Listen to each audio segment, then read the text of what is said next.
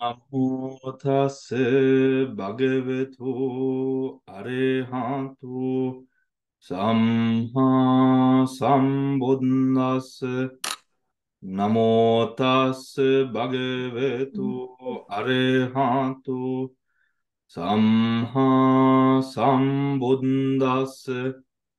Namo tassa bhagavato arahato samma sambuddhassa.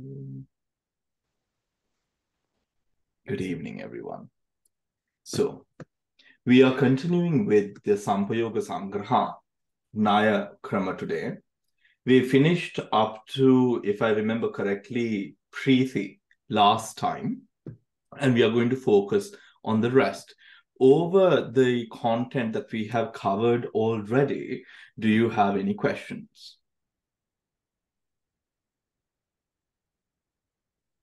Okay, so I hope more questions will come through whilst we go through the class today. Right. So, moving forward, I want us to use a particular way of remembering the Chaitasikas, right? And that is in this specific way of counting, right? Specific way of counting. Now, I remember that Vishaka asked us a very pertinent question. Vishaka or Damayanti, I can't remember, about the important, not Damayanti, Vishaka, about the importance, or is it important to remember the numbers, right? Is it important to remember the numbers? Well, it's not really about remembering the numbers, right? And no one, including myself, no one will expect you to sort of have the numbers memorized. But at any given time, should I ask you, how many Chetasikas are associated with the second unwholesome chitta, then you should be able to know, right? Should someone ask you, should through your meditation, when you come to that position in your meditation, should a Lobha Mula Chitta with wrong view prompted arise in your mind, you should have the ability through your meditation to be able to count how many, or rather know how many mental factors can you break the mind into at that moment in your practice, right? At that moment in your practice, that is essentially what we are doing. So this whole Sampayoga Sangraha Nayakrama is basically Chittanupassana and Dhammanupassana, right? Nothing else. It's not Vedananupassana, Kayanupassana, Vedananupassana. You don't need these stuff. What you will need this for specifically is Chittanupassana and surely Dhammanupassana, right? Dhammanupassana.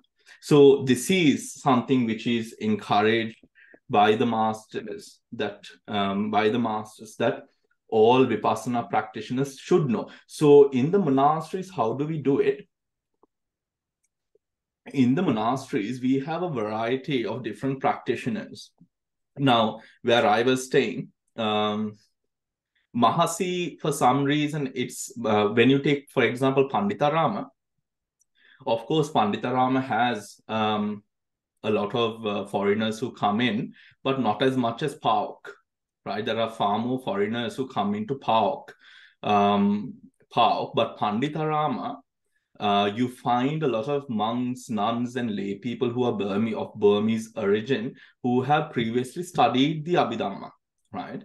If you take PAOK, now because there are so many different foreigners, and also Burmese people, Vietnamese, Chinese, Mahayana monks and nuns, Tibetan monks and nuns, all of these different monks and nuns and, people who are meditators who flood into the PAOK centers. How do they do this? Because obviously they do not come from a background where they have gone through the Dhamma to such an extent where they are completely aware of all of these specifications of Dhamma. How they do it is, when it comes to the Kammatthana, owing to that kammatthana, right? To that specific kammatthana, the teacher will teach you this specific part, right? Now, first of all, a meditator, if you take PAOK technique, right? The first Ganasanya or the first usage of this Sampayoga Sangaha Nayakrama that comes into the practice is with regard to the 5 jhanas. The 5 jhanas, right? The 5 jhanas. In these, oh, it's mirrored, isn't it? Can you read that? You can't read it. Can you read it? Is it not mirrored? No. No, it's small, too small. No, we Hold can on. read it. So I think it's, You can, Bante. It's the right way around. Yeah. that's better, isn't it? Mm. Now it's the right way around, right? You can. It was the right way around. Yeah. Yeah. It was the right way around, isn't this? Yeah, Yes, it was. and it is the right way around. But you're covering it now because you're moving. And the shadow falls. හරි Now it's ප්‍රශ්නේ good. කට්ටියට. එහෙම නැත්නම් කියනවා කතා. එහෙනම් තිබ්බි විදිහට තියන්නද mirror? That is better. Yeah, we it's the can read same. It's the same. Yeah. Okay. No, it's the same. Yeah. We can. Okay, Yeah. We can. okay. If you can read it, that's all. Right. So, with the 5 jhana, what happens is, that's the first time that you will use the Sampayoga and the Sangaha, right? That is how the 5 jhanas we break up into Vitaka, Vichara, Piti, Sukha, and Ekagata. So altogether 5. The jhana itself becomes 1, right? 5, 1. When you have 6 factors now, one block, one experience has now been broken down into 6 parts, right? 6 parts. Then, if we go into, let me share my screen. Let me share my screen here, right? Now, if you go into the Chitta and Cetasika here, right? And we go all the way down to the jhanas, right? Let us work on the 5th jhana, right? Now, the 5th jhana should have, right? Now, by memory, the 5th jhana should have, right? The 5th jhana should have, you can check on your charts. The 5th jhana should have 7 universals, 6 prakirnakas, 19 wholesome factors. If the jhana, මට කියන්න ආනාපාන සති jhana නම්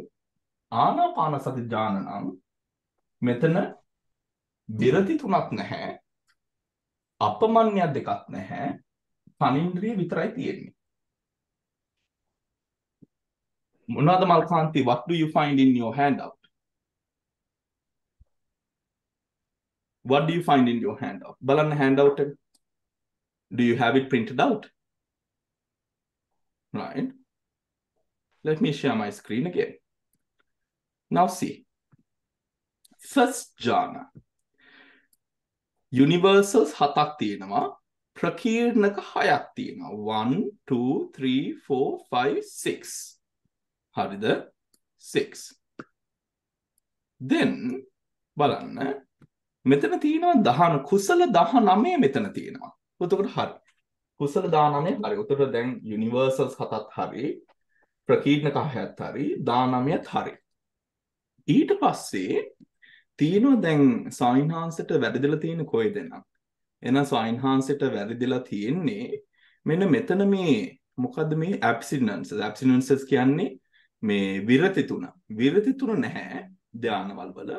ඒත් මේ අප්‍රමඤ්ඤාව දෙක කරුණාව සහ මුදිතාව තියෙනවා නේද?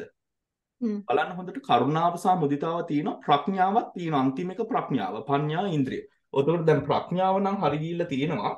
ඒත් මේ අප්‍රමඤ්ඤ කරුණාව මුදිතාව වැරදිලා වගේ. හරි. දැන් මේක මෙතන වැරද්දක් නෙමෙයි තියෙන්නේ මෙතන. ඒ තැනට අනුව තේරුම් ගන්න ඕනේ. ඒ කියන්නේ මේමනේ. දැන් ධාන මෛත්‍රියෙන් ධාන වඩන්න පුළුවන්. මෛත්‍රී ධානයක් ගැන නම් කතා කරන්නේ අප්‍රමඤ්ඤාව තියෙනවා. ආනාපාන සතිය උස්ම රැල්ලනේ අරමුණ. උස්ම රැල්ල කෙරෙහි කරුණාවක් මුදිතාවක් දෙන්නේ නැහෙනි. ඔතකොට උස්ම රැල්ල ආනාපාන සතිය යනකොට මෙන්න මේ අප්‍රමඤ්ඤාව නැහැ. තේරුණාද? ඔතකොට මේ chart එකකින් අපිට පෙන්වන්නේ potential එක. ඒ විදිහට තේරුම් ගන්න ඕන. ඔතකොට දැන් අපි මෙන්න මෙතන දැන් අපි ධානය කරන අවස්ථාවේදී දැන් මෙන්න මෙතන අපි බැලුවනේ යුනිවර්සල්ස් 7යි ප්‍රකීර්ණක 6යි සෝබන සාධාරණ 19යි ප්‍රඥා 1යි. ඔතකොට 33යි. 33 චේතසිකස් 33 plus 1 equals 34 dhammas. Anyone? 34 dhammas. 34 dhammas here. Is that clear, everyone? ඔතකොට දැන් මේ 34න් මේ 34න් 6ක් already බලලා තියෙන්නේ. So 34 minus 6. තේරෙනවද? 34 minus 6 ඔතකොට මොකද 6 බලනවා. අපි initially විතක්ක ਵਿਚාර ප්‍රීති සුඛ ඒකාග්‍රතාව බලනකොට 6 අපි බලනවා. ඔතකොට අපිට ඉතුරු වෙලා තියෙන ධම්මානුපස්සනාවේ හෝ චිත්තානුපස්සනාවේ ඉතුරු වෙලා තියෙන්නේ චිත්තකාණ්ඩේ 28ක් ධර්ම 28ක් අයින් දින්න විතරයි ඉතුරු වෙලා තියෙන්නේ. ධර්ම 28ක් අයින් දින්න විතරයි ඉතුරු වෙලා තියෙන්නේ. පැහැදිලිද? හරි. දැන් මේ 28 දැන් මේ භාවනා යෝගිය දන්නවා all together මෙන්න මේ භාවනාවේදී ධානයේ විරාග කිරීමට හරි මේ ධර්ම all together කීයද 34යිනේ. හරි ධානයේ විරාග කිරීමට ධර්ම 34ක් කෙරෙහි අනිච්ච සංඥාව දුක්ඛ සංඥාව අනාත්ම සංඥාව යොදවන්න ඕන. හරි. ඔතකොට මේ ධානය මේක මේ 34 කියන්නේ මොනවද? මේ 34 අපි කියමු මෙතන first ඥාන. තේරුණාද? ඔතකොට මෙන්න මේ ධානය තුළ විතර්කයේ තියෙනවානේ. මේ විතර්කයේ තියෙනවා අනිච්ච ස්වභාවයක්. මේ විතර්කයේ තියෙනවා දුක්ඛ ස්වභාවයක්. මෙන්න මේ විතර්කයේ තියෙනවා අනාත්ම ස්වභාවයක්. මේ විතර්කයේ තියෙන අනිච්ච දුක්ඛ අනාත්ම ස්වභාවය දකිනවා කියන එක තමයි එන්න ඒ තුන් සංඥාව හරහා මේ විතර්කේ විරාග කරනවා. ඒ තුන් සංඥා විතක්ක විචාර ප්‍රීති සුඛ ඒකාග්‍රතාව ඒ ආකාරයෙන් විරාග කරලා මේ 34 ඊට පස්සේ විරාග කරනවා. ඔතකොට මේ ධානයේ මේ 34ක් නෙවෙයි මෙතන තියෙන්නේ. දැන් බලමු අපි.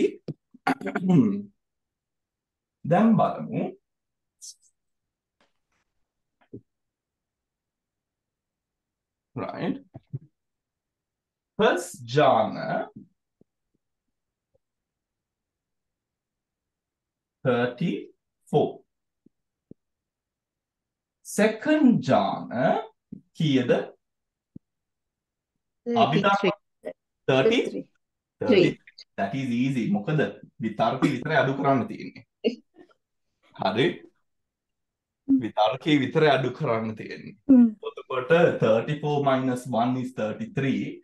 ඔතකොට දැන් බලන්න කොච්චර මේක ලේසිද කියලා. දැන් මොකද ඕගොල්ලෝට හිතෙන්නව ඇති මේ බන්තේ කියන ඒව කරන්න බෑ.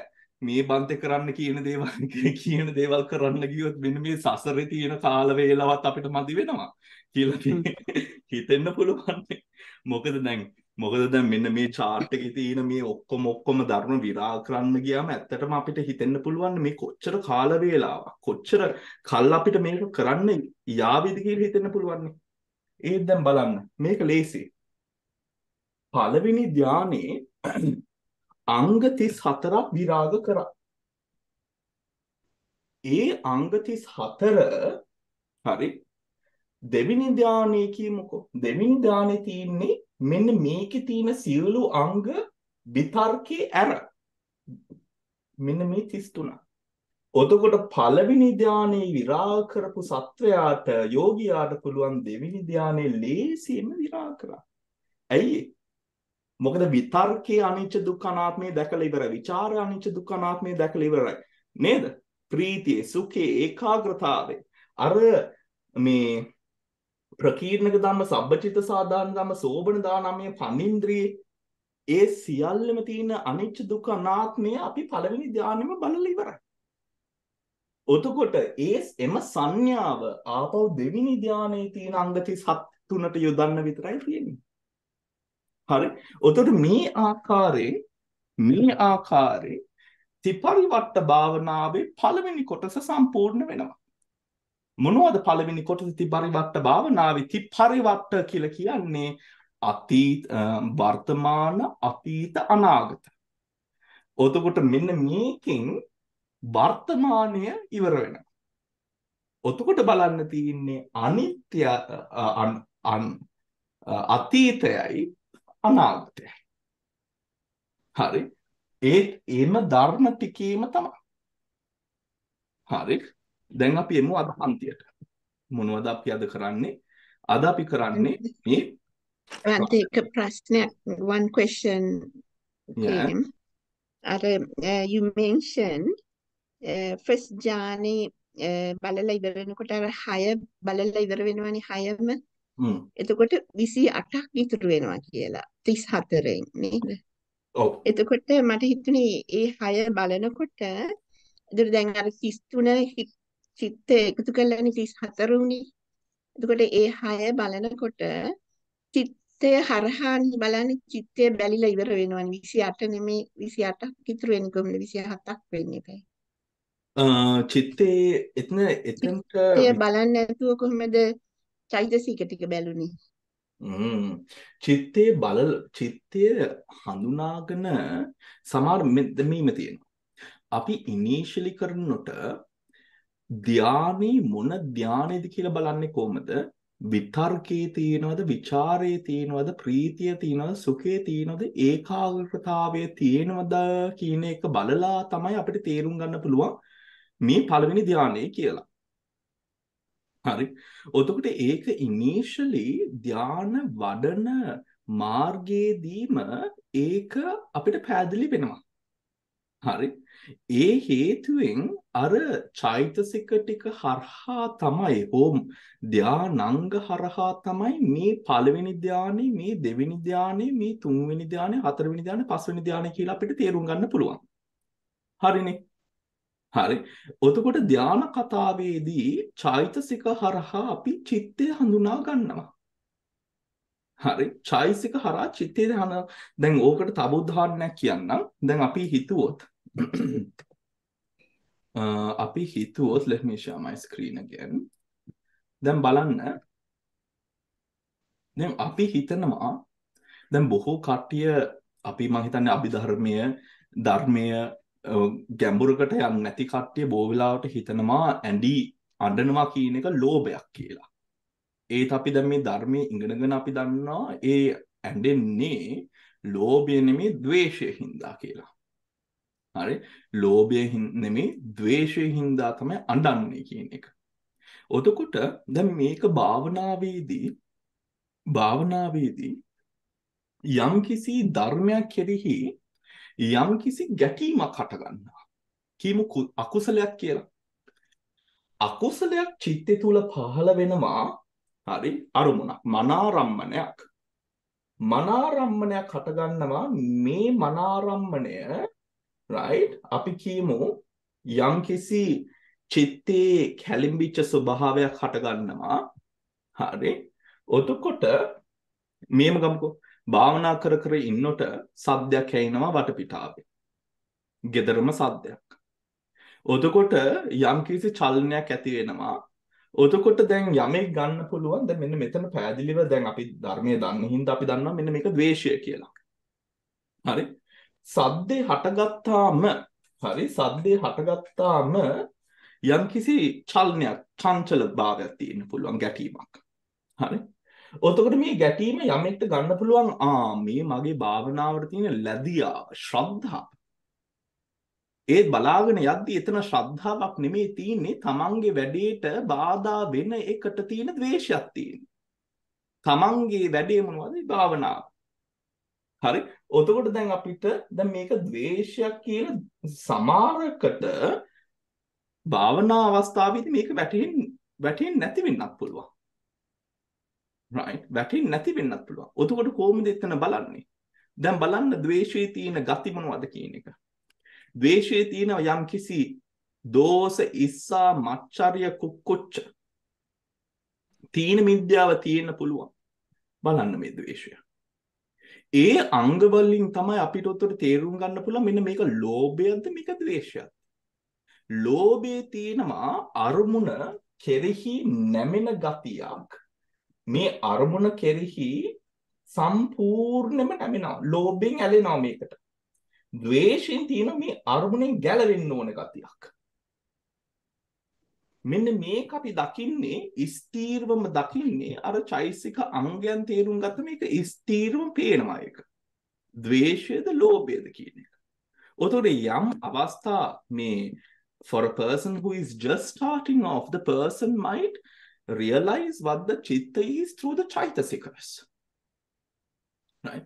What the chitta is through the chaitasikas. And then when the person, the yogi, achieves a state of proficiency, fluency with this type of evaluation, then the yogi will understand at once what chitta is and with the chitta what kind of dhammas are there. හරි. බන්දේ එතන ඔව්. අර ඒකාලම්බන ඒක වාස්තුක ඒකා වත්තුකා ඒකා ලම්බන නිරෝධ ඒකා නිරෝධ කොට ඒකාලම්බන කියනකොට අර චිත්තයි චෛතසික එකටමයි normally හටගන්නේ නේද මම? yes normally කියන්නේ හැම වෙලෙම ඒකාලම්බනේ හැම වෙලේම. එතකොට as you said අර ප්‍රොෆෙෂන් එකන දැක්කොතින් ඒ වෙලාවේ හිතත් දකින්න ඕනි චෛතසිකත් එක්කනේ. හරි. ඕක වෙන්නේ මෙහෙමයි. දැන් මෙතන යමෙක්ට හිතෙන්න පුළුවන් දැන් චිත්තේ ඉස්සරම හට ගන්නවද චෛතසිකයේ මෙතන ඉස්සරම හට ගන්නවද කියලා. ඕක භාවනාවේ වෙන්නේ දැන් අපි භාවනා කරාගෙන යනකොට මේ චිත්ත වීතීන් there is a repetition of the chitta veethis.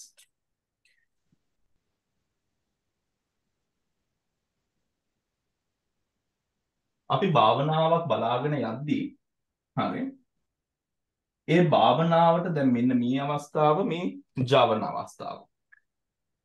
හරි මේ ජවන. ඊපස්සේ and the බවංක. හරි මේ විදියට දැන් මේ මනස බලනවා කියලා කියන්නේ මෙතන හරි දැන් මේක පළවෙනි එක කියලා කියමු මම මේ උදාහරණයකට විතරයි. හරි දෙවෙනි එකත් මෙන්න මේ විදියටම තුන්වෙනි එකත් මේ විදියටම හතරවෙනි එකත් මේ විදියටම so on and so forth. දැන් මේ රතු තියෙන මේ චිත්ත වීති ඒත් මේ green වලින් මම නම් කරලා තියෙන මේ පාට කරලා තියෙන මේ ජවන මොමන්ට් එක. හරි ඔතකොට යම්කිසි කෘත්‍යයක් කර්මයක් සිද්ධ වෙන්නේ ජවන අවස්ථාවේනේ. දැන් මෙතනට තමයි මේ සමාධියේ වැදගත් කම එන්නේ. මේ මට්ටමට පරාසයක් යෝගියාට තේරුම් ගැනීමට හරි මේ භාවනාවේ සමාධිය අපි ඉස්සරහම අරමුණු කරන්නේ ඒ කියන්නේ මනස අරමුණු කරනකොට අපි ඉස්සරහම මෙන්න මේ මනස දිහා බලන්නේ මේ ජවන මොමන්ට් එක මේ ජවන වල වලින් මේ කර්ම ඒව තමයි ගොරෝසු right අර මනෝද්වාරා වචන සම්පටිච්ඡන සම්තීර්ණ පංචද්වාරා වල චක්කුසෝත ගාන ජීවා කාය විඥාන ඒ ටික හරිම සියු ගොරෝසු ටික තමයි මේ ජවන ටික මොකද ඉම්පල්ෂන්ස් ශක්තිය impulsions ඒ හේතුවෙන් දැන් භාවනාවේ භාවනා යෝගියා එතනට මනස යොමු කරන්නේ අරමුණකටනේ. ඒ අරමුණට නැවත නැවත දැන් මෙතන රිකරින් ජවනනේ. මේ චිත්ත වීතිය මේ එකම අරමුණ අරගෙන මේක රික වෙනවා. ගේනන මනස එක තැනකට තියාගෙන හිටියාම අර මුළු දැන් මේ සීරීස් එක යනවා කෝටි ප්‍රකෝටි ප්‍රමාණයකින් මේක කන්ටිනියු වෙනවා. ඒත් මනස අර ඒකාග්‍රතාවය කියලා කියන්නේ මනස මනස notes. The mind can note that singular position. එතනමයි මනස හිටින්නේ. So in each Javana series of the Chittaviti series, මනස හිටින්නේ එක තැනකට. එතනින් තමයි අර මනස අල්ලන්නේ. ඔතකොට මේ මනස අල්ලන්න සමාධිය ඕන. සමාධිය ඕනේ කණික. ඒ කියන්නේ මනස එක තැනක තියාගන්න ඉන්න පුළුවන්කම තියෙන්න ඕන යෝගියාට. මනස එක තැන තියාගන්න. මොකද මේ එක තැන තියාගෙන හිටියාම මේ ජවන ටික හෝ මේ චිත්ත වීති process එකට එක අරමුණත් එක්ක ඉන්න පුළුවන්. හරි. දැන් මෙන්න මෙතන දැන් කියමු මනස දැන් මේක බලාගෙන ඉන්නවා. බලන්න හදනවා. ඔතන මේ මැදින් යනවා වෙන මේ චිත්ත වීත මේ මැදින් යනවා. මෙන්න මේක හිටින්න බෑ මෙතන. අරමුණට හිටින්න බෑ. එතනින් කැඩෙනවා. ඒකයි සමාධි නැති පුද්ගලයාට ඉන්නේ ඒ සියුම් ධර්ම ටික අල්ලන්න බැරි. ඒ සියුම් ධර්ම ටික අල්ලන්න බැරි. මොකද අර ජවනයකින් අර වීති වලින් අර වෙනස් හාස්පසින් වෙනස් අරමුණක් අරගෙන අර process එක කැඩෙනවා ඉතින්. ඒ හින්දා තමයි අපි අර ට්‍රේන් කරන්නේ සමාධිය පළවෙනි අර ආනාපාන සතිය පළවෙනි චතුක්කේ අපි ඒ මට්ටමට අර සමාධිය කනික සමාධිය විදර්ශනා යෝගී වුණා සමත යානික යෝගී වුණා අර විදර්ශනා සමාධිය විදර්ශනාවෙන් එනවනම් කනික සමාධිය සමත පැත්තෙන් එනවනම් අඩු ගානින් පළවෙනි ධානය වඩාගෙන මෙන්න මේ පැත්තට එන්නේ. Does it make sense everyone? හරි. හරි. දැන් අද අපි දැන් ගණන් කරනකොට right මතක තියාගන්න ඉස්සරහම just name it as universals කීයද? 7යි. 7යි. occasionals නැත්නම් පකින්නක occasionals 6යි. ඊට පස්සේ එනවා අපිට unwholesomes ටික එනවා. unwholesomes ගත්තම මම ඒක මෙතන ලියනවා. unwholesome කීයක් තියෙනවද? 17යි. 7යි. හරි.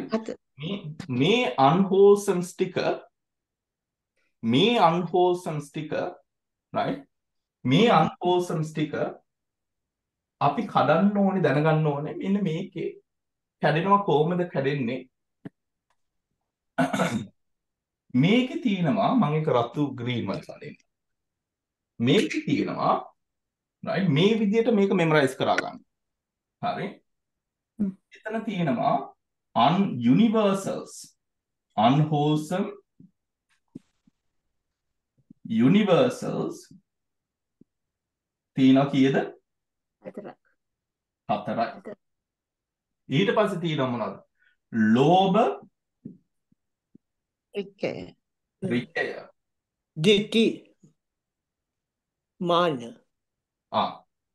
ත්‍රිකය ත්‍රිතේක 3යි ඊට පස්සේ දෝෂ චතුක්ක 2යි. චතුක්ක 4යි. 4යි. ඊට පස්සේ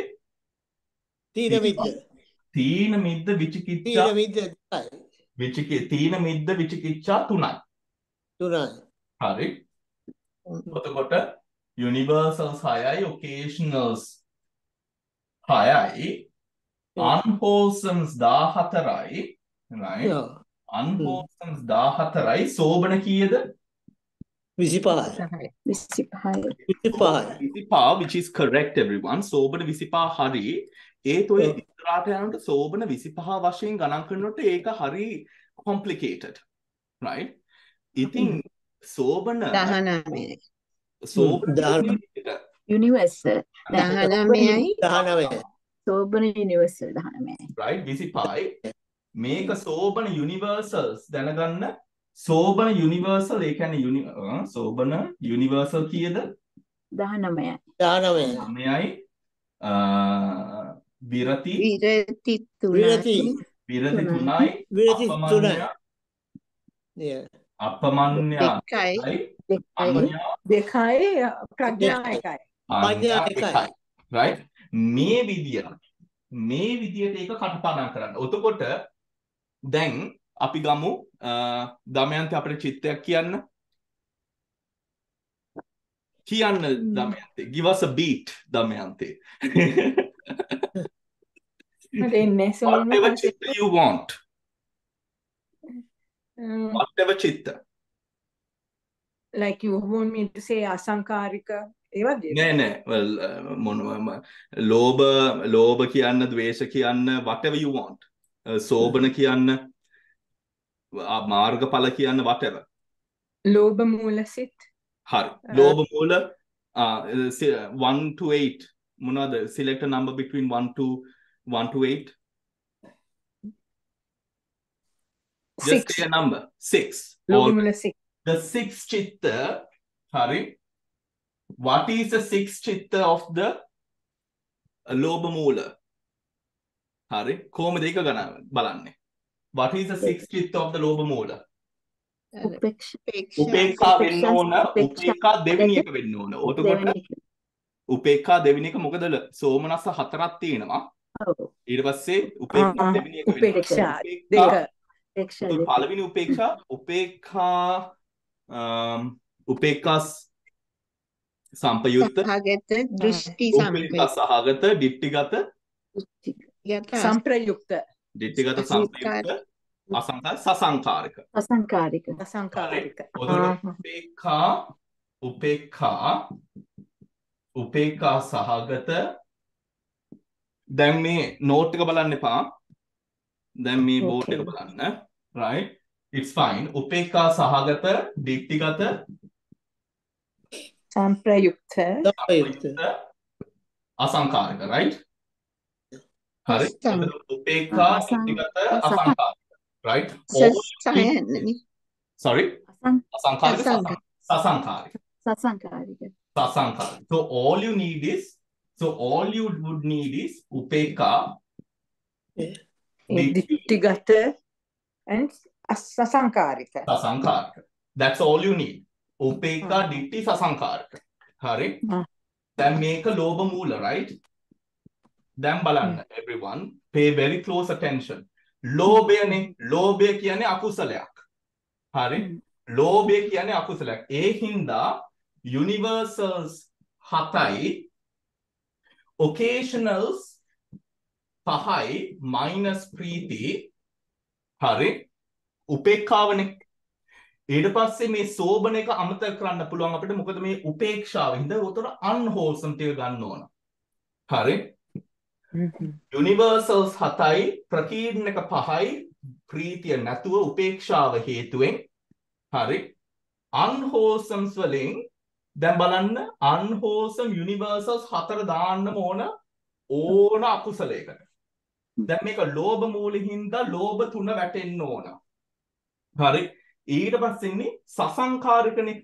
උතර තීන මිද්‍යාව එතන වැටෙනවා සසංකාරික හින්දා සසංකාරික is prompted නේද අසංකාරික is unprompted එතකොට තීන මිද්‍යාව වැටෙනවා විචිකිච්ඡාව තියෙනවද නෑ විචිකිච්ඡාව නෑ තීන මිද්‍යාව වැටෙනවා හරි විචිකිච්ඡාව නෑ sorry තීන මිද්‍යා එතනට තීන මිද්‍යා කියන්නේ ස්ලොත් ඇන්ඩ් ටෝප් කිව්වහම කම්මැලිකමනේ ඔව් ඉතින් සසංකාරී කියලා කවුරු හරි ප්‍රොම්ප්ට් කරන්න පුළුවන් විචිකිච්ඡාව නිසා I don't know what to do කියලා හිතනකොට I don't know what to do කියලා හිතනකොට solution එකක් නෙමෙයිනේ එතකොට කවුරු හරි ප්‍රොම්ප්ට් කරොත් yes ඒක සසංකාරික වෙනව නේද ඔව් නෑ ප්‍රොම්ප්ට් කරොත් තමයි සසංකාරික වෙන්නේ or mental you're thinking your own so on a කම්මැලිකම නිසාද uncertainty නිසා uncertainty එකක් නෙමෙයි එතන තියෙන දැන් uncertainty එන්න පුළුවන් ඊට කලින් හෝ ඊට පස්සේ uncertainty තැන හරි uncertainty තැන විචිකිච්ඡාවනේ විචිකිච්ඡාවේ අරමුණක් අල්ල ගන්න බෑ. එතකොට විචිකිච්ඡාවේ තියෙන නිකන් රෆ්ල්ඩ් ගතියක්. අරමුණක් පෑදිලිව නැහැ විචිකිච්ඡාවේ. දැන් අරමුණක් පෑදිලිව මෙතන තියෙනවා නම් එතන ලෝභ මූලය. තේරුණාද? මොකද විචිකිච්ඡාවේ සැකය ඇති කරන තැනක්. හරි. සැකය හටගන්න පුළුවන් මේකට කලින් හෝ පස්සේ. ඒත් දැන් මෙතන අරමුණක් තියෙන හේතුවෙන් හරි. එතකොට එතන විචිකිච්ඡාව නැහැ. එතකොට දැන් බලන්න. තීන මිද්දේට ස්වාමීන් වහන්සේ එතකොට තීන මිද්දේට අරමුණක් තියෙනවා. එයා අරමුණ තියෙන දන්නවා. තීන මිද්දය දන්නවා. ඒකයි. තීන මිද්දය ගතියක්. එයා දන්නවා. ගතිය. තීන මිද්දය හටගන්නේ when the mind is not directly activated towards the කෘත්‍ය. So එතකොට ඒක අසංකාරික මම හිතුවේ එතකොට අසංකාරික වෙයි කියලා මට තේරෙනවා. එතකොට ඒක දැන් හරි. ආපෝහාන දමයන්ති. නෑ තීන මිද්දය එනකොට එතන ඒක අසංකාරික නේද කියලා අහන්නේ. ඇයි සසංකාරික නම් එයා දන්නවනේ then he can kind of be alert no. ඉතින් මෙතන ඒක alert වෙන්නේ නැහැ නේ එයා දන්නේ නැති හින්දා. තීන මිද්දේ තියෙන කෙනා. The problem here is තව සියුම් කරගන්න. moment to moment අවස්ථාවක දැන් let us say I know there are dishes to be washed which haven't been washed as yet, right? Now tomorrow morning I have people coming to the temple, right? Definitely I am not going to have people coming in without the dishes being washed. That is prompted. Why? මිනිස්සු එනවා මිනිස්සු කොහොමද ඇතුළට ගන්න මේ පිකාන් ටික හොදලා නැහැ. I mean, I know this is me, okay? That is being purposely avoiding it because of the No. laziness. There has been laziness, and at that mind which knows there are dishes to be washed. I understand now. Hari, there is no mind telling me go wash the dishes. The mind knows there are dishes to be washed. All right. So my telling the other way. Understood. ලංකාවට අර පොඩි bells තියෙනවා නේද? ටිනින් ටිනින් ගෑවම කෙනෙක් දුවගෙන Wake up. Yes. yes baby yes madam. දැන් මේ bell එක තියෙනවා අර madam baby කියන කෙනා තමයි නැත්තේ. right? ඔතකොට මොනවද? dishes ගැන හිත ඉන්නවා. ඉල්ල හොදන්න කරන්නේ නැහැ. කියන්නේ හොදන කම්මැලි. ඒක එන්නේ නැහැ. තීන මිද්‍යාව තියෙන හින්දා. දැන් බලන්න that's so interesting, isn't it? We know there is stuff to be washed and cleaned up, but මනසේ එතන වැඩ කරන්නේ knowledge over the fact that there is something to be washed, but it doesn't say, oh, I've got to go wash this now. තීන මිද්‍යාව. Does that make sense? Yeah, understood. Yeah. ඒක ගන්න මොහොතින් මොහොතට ගන්න. දැන් අපි ආපහු 6 වෙනි චිත්තේ දැන් බලමු. 7 plus 5 ප්‍රකීර්ණක. හරි මම ඒක පැහැදිලිව ලියන්නද ඔයගොල්ලෝට? මීට වඩා හරි. මෙන්න මෙතනට එන්න ඕන 7 universals 5 ප්‍රකීර්ණ 5 ප්‍රකීර්ණක except ප්‍රීති. 5 ප්‍රකීර්ණක except ප්‍රීති. Unwholesome universals 4. Unwholesome universal 4. ලෝභ හින්දා ලෝභ චතුක්කය මෙතන තියෙනවා. හරි. ලෝභ චතුක්කය මෙතන තියෙනවා. එතකොට මොනවද ලෝභ චතුක්කයේ තියෙන ගති ටික? ලෝභ ත්‍රිකය නේද බං? ලෝභ ත්‍රිකයේ තියෙනවා එතන. හරි. ලෝභ ත්‍රිකයේ එතන තියෙනවා. තව මොනවද? අර තීන මිද්ද. ලෝභ ත්‍රිකයේ and තීන මිද්ද. එතන දෙකක් නේ. තීන මිද්ද දෙකයි. දෙකයි. තීන මිද්ද. හරි. දැන් මෙන්න මෙතන දිට්ඨිය තියෙනවනේ. දිට්ඨිගත සම්පයුත්ත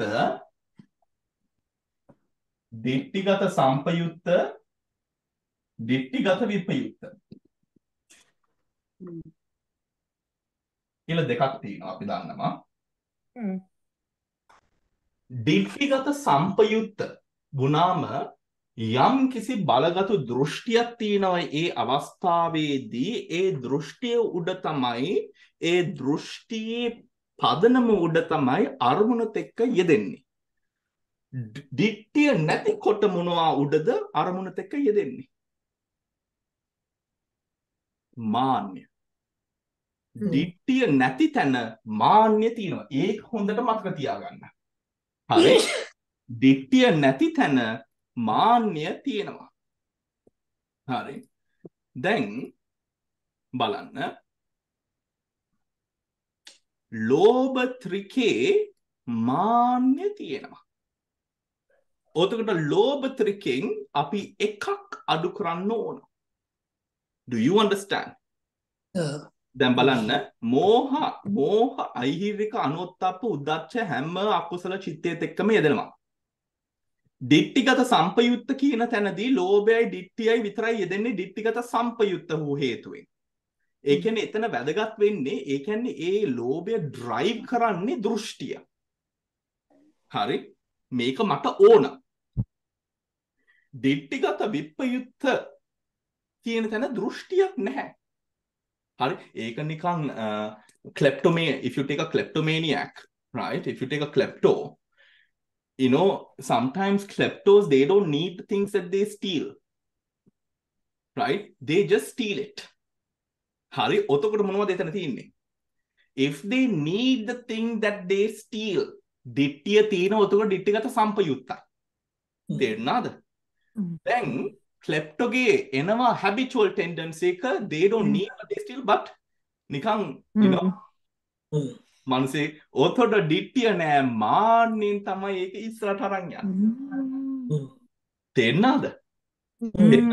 ඔතකොට මේ ලෝභ ත්‍රිකෙන් හරි ඒ ලෝභ ත්‍රිකේ එතන පෙරසම් වෙන්න මේ ලෝභ ත්‍රිකේ ලෝභ දිට්ඨි මාන දිට්ඨිගත සම්පයුත්ත නම් මේක තියෙන්නේ දිට්ඨි ලෝභ විතරයි.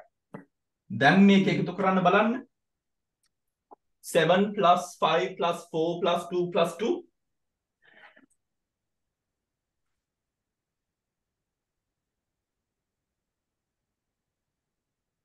20. right 20. 20 Hari 20. Now how easy was that everyone? Now look at this. Right? Then balanna chance me balanna 6 chitta, right? Here Damayanti your 5 වෙනි එක මෙතන තියෙනවා. Right? May all you come down here? 20. Can you see? How easy was that? That was easy, wasn't it, everyone? That was not so difficult. Right? Right? ඒ දැන් අපි දැන් බලන්නේ මොකද්ද මේ අපි බලන්නේ මේ චිත්තයට තියෙන චෛසික ටික නෙමෙයිනේ. චෛසික ටික තියෙන චිත්තේ නේද මේ දැන් අපි බලන්නේ. ඉතින් දැන් අපි එනු joy වලට. හරි? දැන් මේක අද පොඩ්ඩක් ඔයගොල්ලන්ට confidence එකක් දෙන්න because it can be a very intimidating part of the book. Right? So don't be intimidated. It is not that difficult if you understand the basics. Hare? Then ප්‍රීතිය එන්න ඕන සෝමනස්සය තියෙන සියලු චිත්තයන්ට එක්ක ප්‍රීතිය එන්න ඕන. එහෙම නේද? right. දැන් ප්‍රීතිය එන්න ඕන සෝමනස්ස තියෙන හැම චිත්තයත් එක්කම ප්‍රීතිය එන්න ඕන. හරි? ඔතකොට දැන් අපි ගණන් කරමු සෝමනස්ස චිත්තයන් කීයක් තියෙනවද කියලා. හරි දැන් පොද්දිය බලන්න එපා. හරි මාත් එක ගණන් කරන්න. අකුසල 12ක් තියෙනවා. ද්වේෂයේ ප්‍රීතියක් සුඛයක් සෝමනස්සයක් නැහැ. මෝහයේ ප්‍රීතියක් සුඛයක් සෝමනස්සයක් නැහැ. ලෝභය තියෙනවා. ලෝභය 8ක් තියෙනවා. භාගයක් උපේක්ෂාව භාගයක් සෝමනස්සය. ඔතකොට හතරක් අකුසල අපි දන්නවා 4ක් හතරයි. හරිද? ඊට පස්සේ අපිට තියෙනවා අහේතුක. අහේතුක චක්කුසෝත ගාන ජීවා කාය කුසල් අහේතුක ටික ගත්තම සෝමනස්සය කොහෙද යෙදෙන්නේ? right? සෝමනස්සය කොහෙද යෙදෙන්නේ? කාය කාමාවචර කුසල් අර කාමාවචර සන්තිව sorry කාමාවචර කියන වචනේ පාවිච්චි කරන්නේ අහේතුක කුසල විපාක කාය විඥාන තියෙනවා. කාය විඤ්ඤාණ කාය විඥාන තියෙනවා එකක්. සම්පටිච්ඡන නේද? ඔව් එක සිතක තියෙනවා සම්පටිච්ඡන තියෙනවා එකක්. සම්පූර්ණ එකයි ඊට පස්සේ ක්‍රියා හසිත ක්‍රියා මොනවද? හසිතුපාදේ. හසිතුපද අහේතුක සෝමනස කීයද? 2යි. දෙක හරි. ඊට පස්සේ එන්නේ සෝබන. හරි. දැන් කියන්න බලන්න දැන් සෝබන all together කීයක් තියෙනවද? all together 24ක් 24ක් තියෙනවා. භාගයට භාගයක් උපේක්ෂාව භාගයක් සෝමනස්සය කියලා දැනගන්න. එතකොට 12ක් තියෙනවා සෝබන සෝමනස්ස.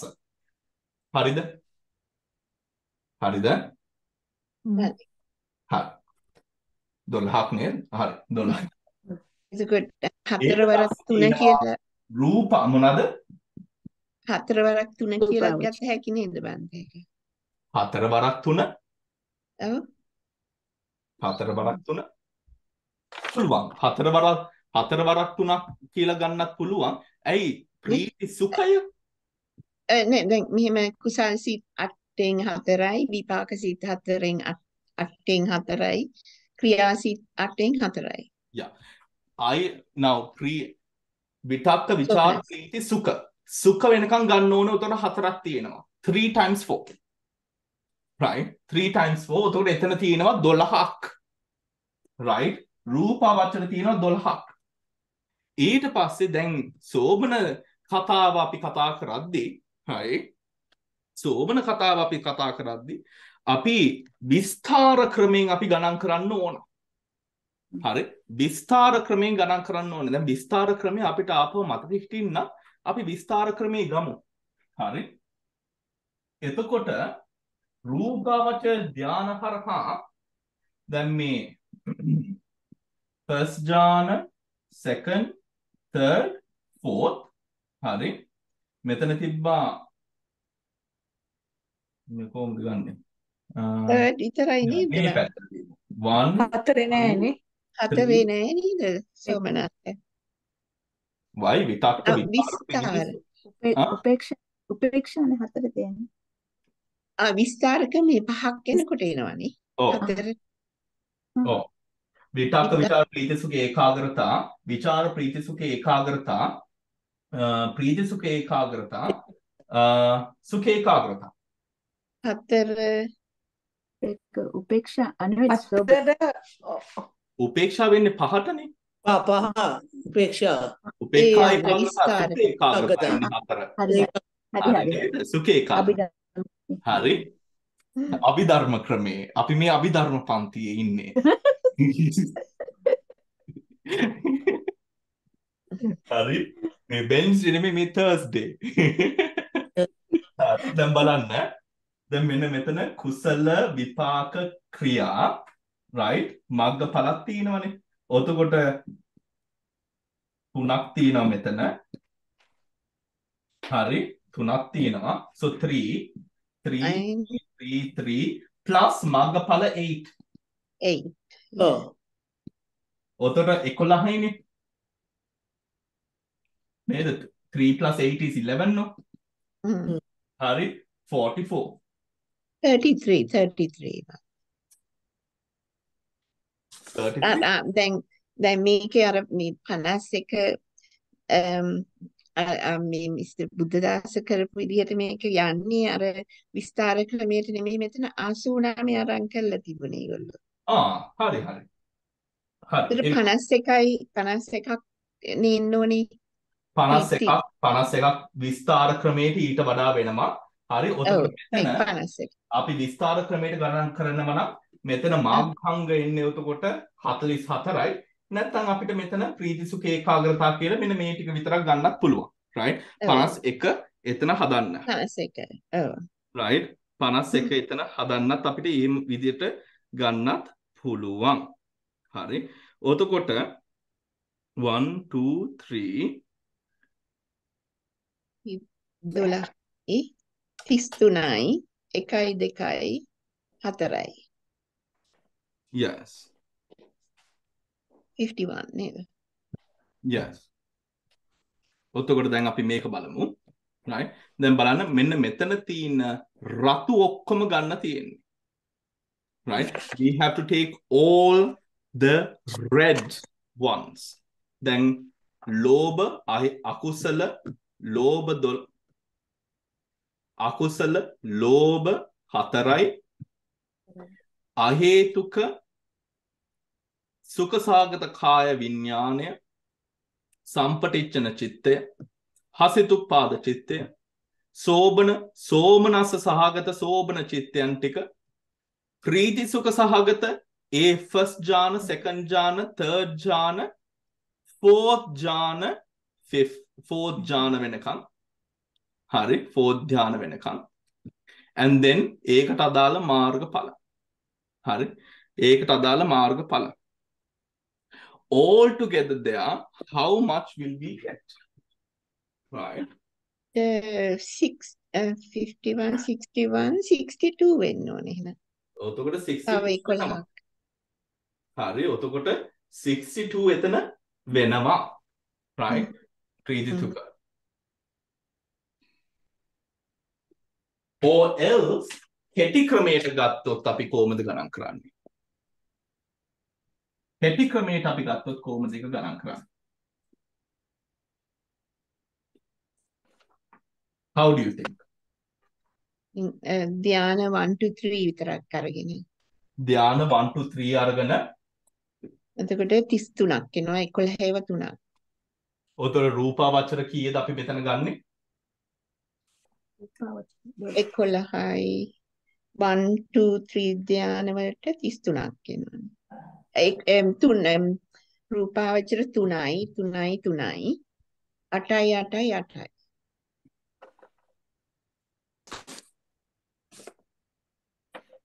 9 මග්ගඵල 24. 24 හරි all together you will get here 51ක් 51ක් නේ.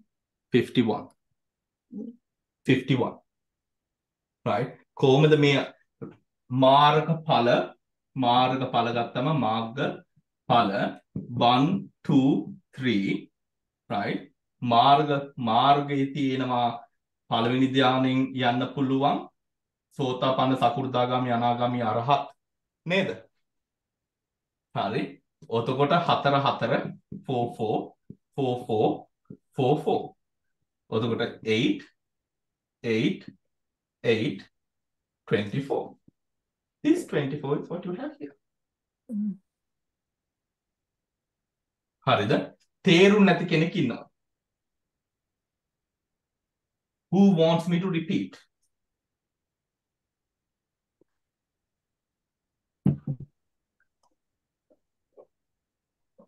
Krishanti, how are you doing there? Poddak. Krishanti, did you go through the book earlier? No, not yet. Oh, okay. You think then, Krishanti, you will have to go through the book and then මොකද you can see අපි අර කලින් කරපු ටික හොඳට හිතේ තියාගෙන තමයි මේ ගණන් ටික හදන්නේ. හරි? ගණන් ටික හදන්නේ ඒ හින්දා එතන පොඩ්ඩක් revise කරන්න Krishanti. Anyone else? Chandra?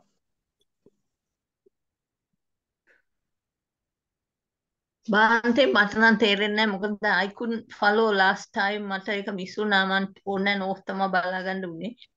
ඒක මම හිතුවා මේ ඉන්ටර්නෙට් එකේ ඇති කියලා බලනකොට තාම අප්ලෝඩ් කරලා තිබෙන නැහැ internet. බලන්න. Oh my.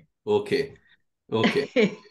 I had to follow that first and then I tried to understand. Hari. Don't worry. There's ample opportunity. මොකද as we go on, what we have is opportunities to do or look over that. Hari. Yeah. Okay. ඔතකොට ප්‍රීතිය. දැන් ප්‍රීතිය හරි. තව do you want to do ප්‍රීතිය again everyone? ප්‍රීතිය අපව කරමුද? Yes. Okay. Again. ප්‍රීතිය again. Right? ප්‍රීති හටගන්න සිත් කීයක් තියෙනවාද? How many chittas arise with Preeti? Is the question. Akusal, all together, we have 12 akusala. Out of 12 akusala, the first 4 akusalas are lobamula chittas associated with somanasa. With somanasa. Otokota, me akusal dolahain hatarak Preeti sampayuttai. හරි ප්‍රීති සම්පයුත්තයි ඊට පස්සේ අපිට තියෙනවා අහේතුක ධර්ම all together කීයද අහේතුක 18යි 18ක් තියෙනවා අහේතුක මේ අහේතුක 18න් කුසල් විපාක අහේතුක කාය විඥානය තියෙනවා සුඛසාගත කාය විඥානයක් තියෙනවා ඒ වගේම සුඛසාගත තියෙනවා සම්පටිච්ඡනයක්. හරි. ඒ දෙක එනවා. ඒ දෙක විතරක් නෙමේ රහතන් වහන්සේලා සින්හාව පාල කරන සිත හසිතුපාද සිතත් සෝමනස්සය. ඔතකොට අහේතුක තියෙනවා all together තුනක්. ඊට පස්සේ තියෙනවා අපිට සෝබන කීයද 24ක් තියෙනවා සෝබන චිත්ත ධර්ම 24ක් තියෙනවා. මේ 24න් භාගයක් සෝමනස්ස භාගයක් උපේක්ෂා. හරි. ඔතකොට 24 divided into 2 12 is with Preeti. Right? කොහොමද භාගයක් සෝමනස්ස වුනේ කොහොමද භාගයක් උපේක්ෂා වුනේ අපි මේ ටික කරලා ඉවරයි චිත්ත චක්‍රයේ. Right? අර chart එකක් දැන් තියෙනවා. මම chart එක පෙන්නන්න මේක ඉවරලා. ඊට පස්සේ අපි ප්‍රීති සෝබන හරි ඊට පස්සේ එනවා රූපාවචර ඥානසිත ගත්තම හරි අපි පොතේ තියෙන විදිහට අපි chart එකේ තියෙන විදිහටම අපි එක ගමු so we avoid any confusions right which is රූපාවචර ඥාන ගත්තම the first jhana the second jhana the third jhana are all with Preeti. හරි ඔතකොට අපි ගමු රූපාවචර චිත්තයන් ඥාන චිත්තයන් 3 into 3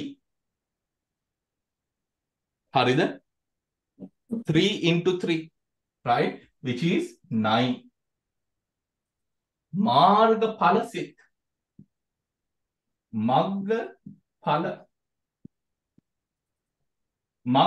සිත් දැන් මේ අපි දන්නවා දැන් අපි ගත්ත මෙතන තියෙනවා first jhana first second and third jhanas තියෙනවා මෙතන මේ පළවෙනි ධානයෙන් මාර්ගඵල හට ගන්නත් පුළුවන් දෙවෙනි ධානයෙන් මාර්ගඵල හට ගන්නත් පුළුවන් තුන්වෙනි ධානයේ මාර්ගඵලත් හට ගන්න පුළුවන් මාර්ගඵල කීයක් මාර්ග කියලා කීයක් තියෙනවද සෝතාපන්න සකු르දාගාමි අනාගාමි අරහත් කියලා හතරක් තියෙනවා ඵල කීයක් තියෙනවද සෝතාපන්න ඵල සකු르දාගාමි ඵල අනාගාමි ඵල අරහත් ඵල කියලා තව හතරක් තියෙනවා උතකොට 8ක් තියෙනවා right so ධාන කීයක් තියෙනවද තුනක් තියෙනවා 8 into 3 24 8 into 3 is that clear everyone ඇයි 8 into 3 මොකද බලන්න first jhana එකකින් අර 8 හට ගන්නත් පුළුවන් second jhana එකකින් අර 8 හට ගන්නත් පුළුවන් third jhana එකකින් උතර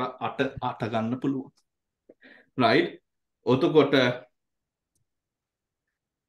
20 altogether 51 chittas are associated with Preeti. හරිද? All right, is that more clear? Hiranti, how are we doing? Camera off කරලා තියෙන ඉන්න කට්ටිය?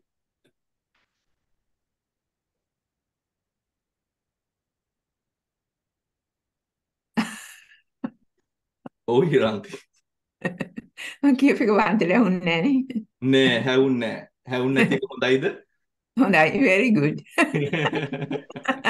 කිසිම දෙයක් තේරුන්නේ නැහැ, to be honest. I'm being honest, I'm truthful. හිරන්ති මම කරන්න ඕනේ. ප්‍රිපෙයාර් කරලා දාවා. ආවේ.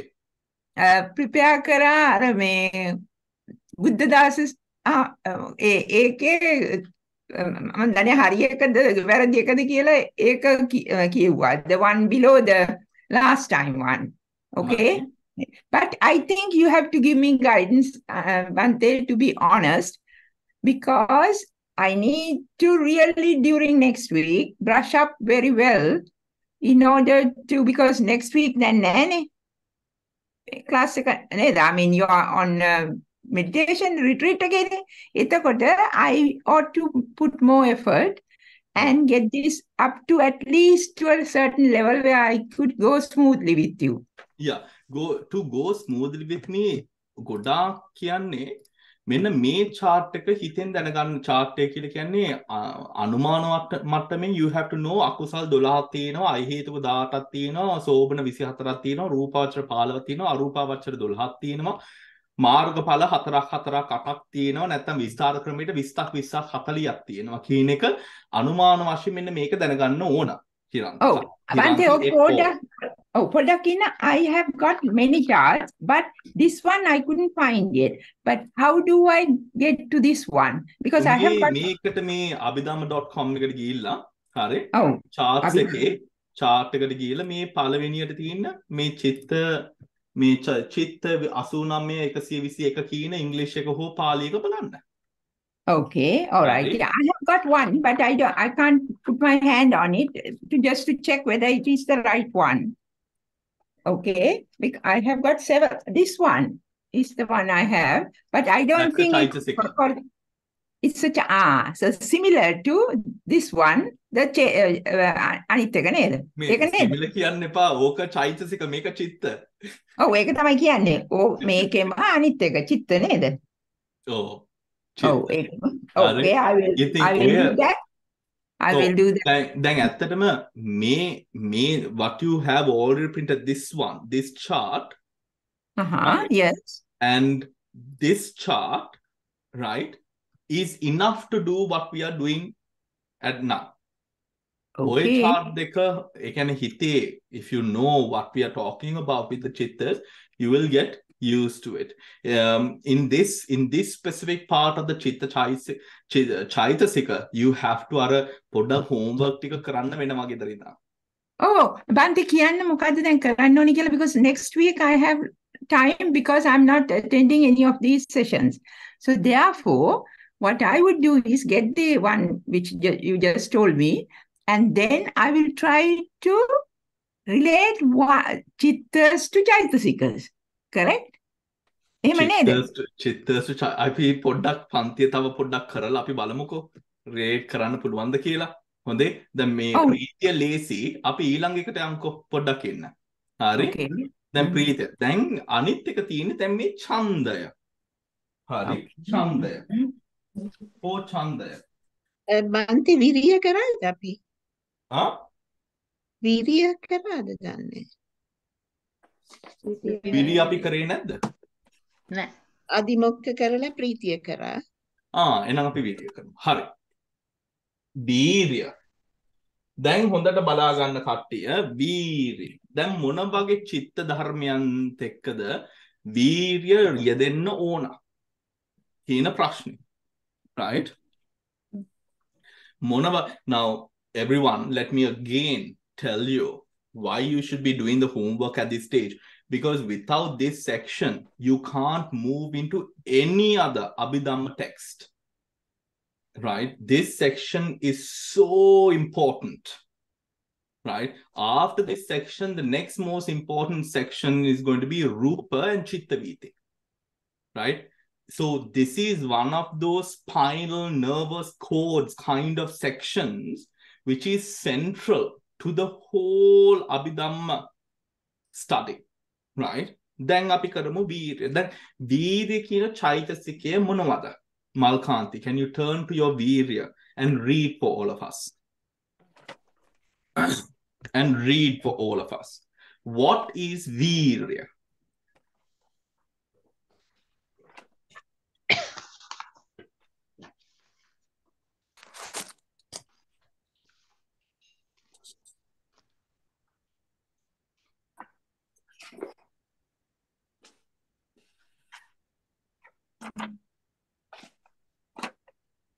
Can I ask a question, Bante?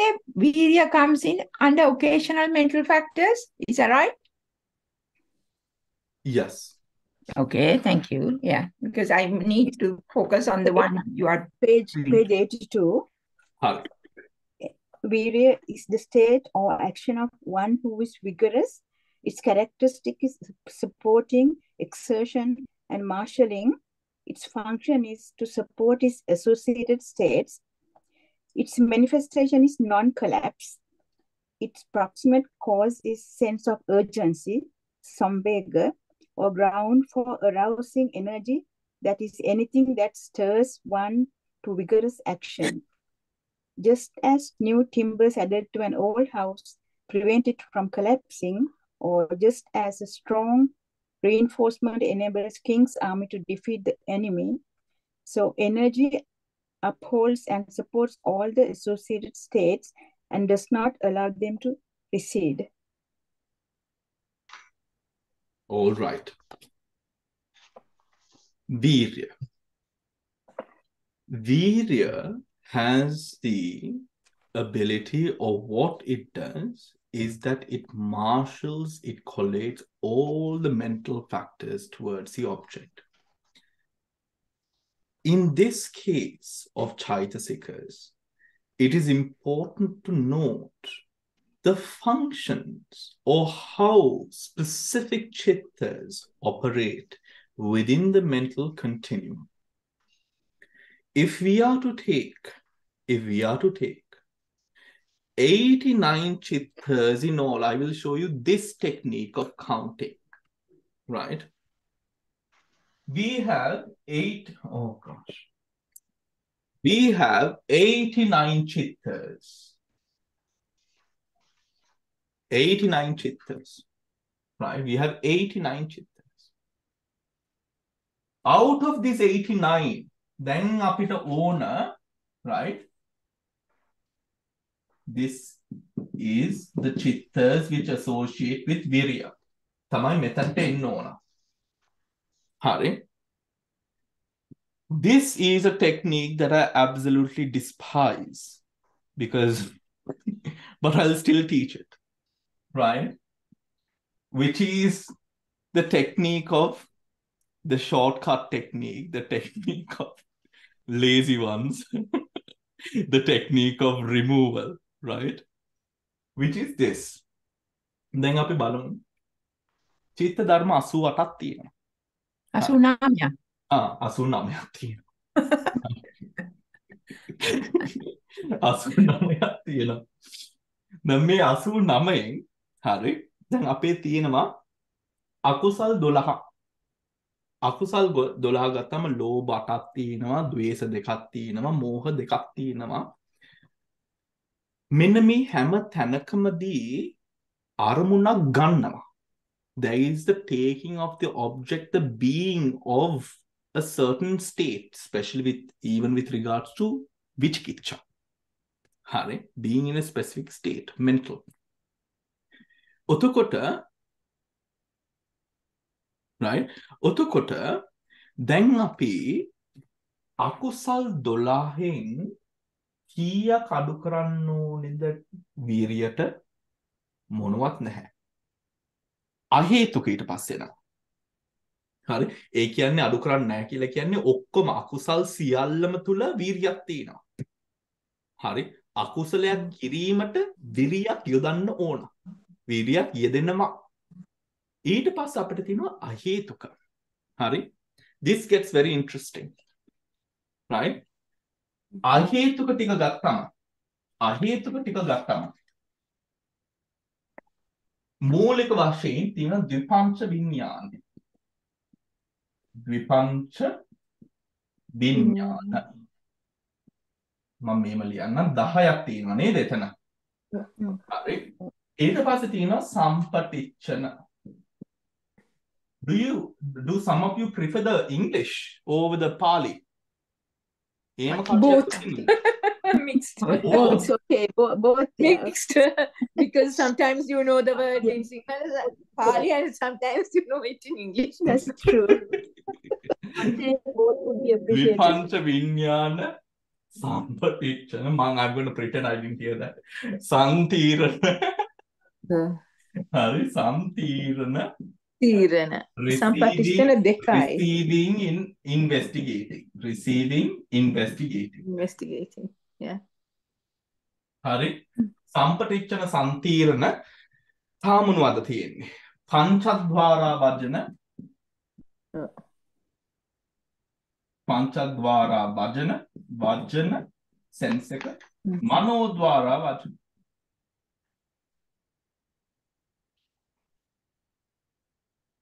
මනෝද්වාරා වචන. හරි. හසිතුප්පාද. හසිතුප්පාදය අපි දාමු. හසිතුප්පාද. all of this දැන් මෙතන තියෙන්නේ මොනවද? මෙව්වා තමයි අහේතුක. ගණේ වැටෙන්නේ අහේතුක චිත්ත ධර්මයන් මෙන්න මේ කෘත්‍ය ටික තමයි සම්පූර්ණ කරන්නේ නේද? නේද? ඔය මේ කැමරාස් නිවලා ඉන්න කට්ටියත් right? I am just because your cameras are off and just because I'm not engaging with you all does not mean that I do not care whether you follow the class or not. I mean, if you're here, can I have at least a sound from you so that I'm not just speaking to just the people who are having their cameras on, right? Because this is quite an important section and I would like for the whole class to be engaged, please, right? Because again, if you the make pantiya make section එක ඕගොල්ලෝ හරියට දාගත්තේ නැත්නම් again you will have to do abhidhamma again, right? කරදරයක් ඒක, right? ඉතින් please ඒක හරියට මෙන්න මේ section එක engage with the class and let's get this over with. හරි. Then I'm going to share my screen. හරි. දැන් මෙතන බලන්න අහේතුක just for you all to again නෑ මෙතන right දැන් මේ බලන්න මේ අහේතුක දැන් මේ අහේතුක තුල තියෙන කෘත්‍ය ටික තමයි මෙන්න මේ විදියට දැන් අපි බෙද්දේ. හරි මේ විදියට බෙද්දේ. මෙන්න මේ අහේතුක ගණේ තියෙන කෘත්‍ය ටික. right දැන් බලන්න ද්විපංච විඥාන 10ක් තියෙනවා. සම්පටිච්ඡන කීයක් තියෙනවද? දෙකක් තියෙනවා. දෙකක් තියෙනවා. සම්තීර්ණ කීයක් තියෙනවද? තුනක් තියෙනවා. තුනක් තියෙනවා. පංචද්වාරා වචන කීයක් තියෙනවද? එකයි. එකයි. මනෝද්වාරා වචන එකයි. හස්තුප්පාද එකයි. එකයි. 10 plus 2 5 15 16 17 18 හරිනේ. අහේතුක 18ක් තියෙනවා. Is that clear everyone? තේරුණාද? හරි. අහේතුක 18ක් තියෙනවා. මම දැනට මේකයි. දැන් මේක විතරයි. දැන් මෙතන විතරයි. දැන් අනිත් සියල්ලම විරිය යෙදෙනවා. මාර්ග ඵලයන් වල යෙදෙනවා. ඥානවල වල යෙදෙනවා. රූපාවචර අරූපාවචර සෝබන අකුසල සියල්ලම අවීරිය තියෙනවා. මොකද ඒ සියල්ලෙන්ම යම්කිසි කර්මයක් කෘත්‍යයක් සිද්ධ වෙන හින්දා. සිද්ධ කරන හින්දා. විපාක සිතක් ප්‍රතිසන්දි අවස්ථාවක පහළ වෙනවා කියලා කියන්නේ ඒ විපාක සිත තුලත් එතන වීර්යයක් යෙදෙනවා තියෙනවා. ශක්තියක් තියෙනවා.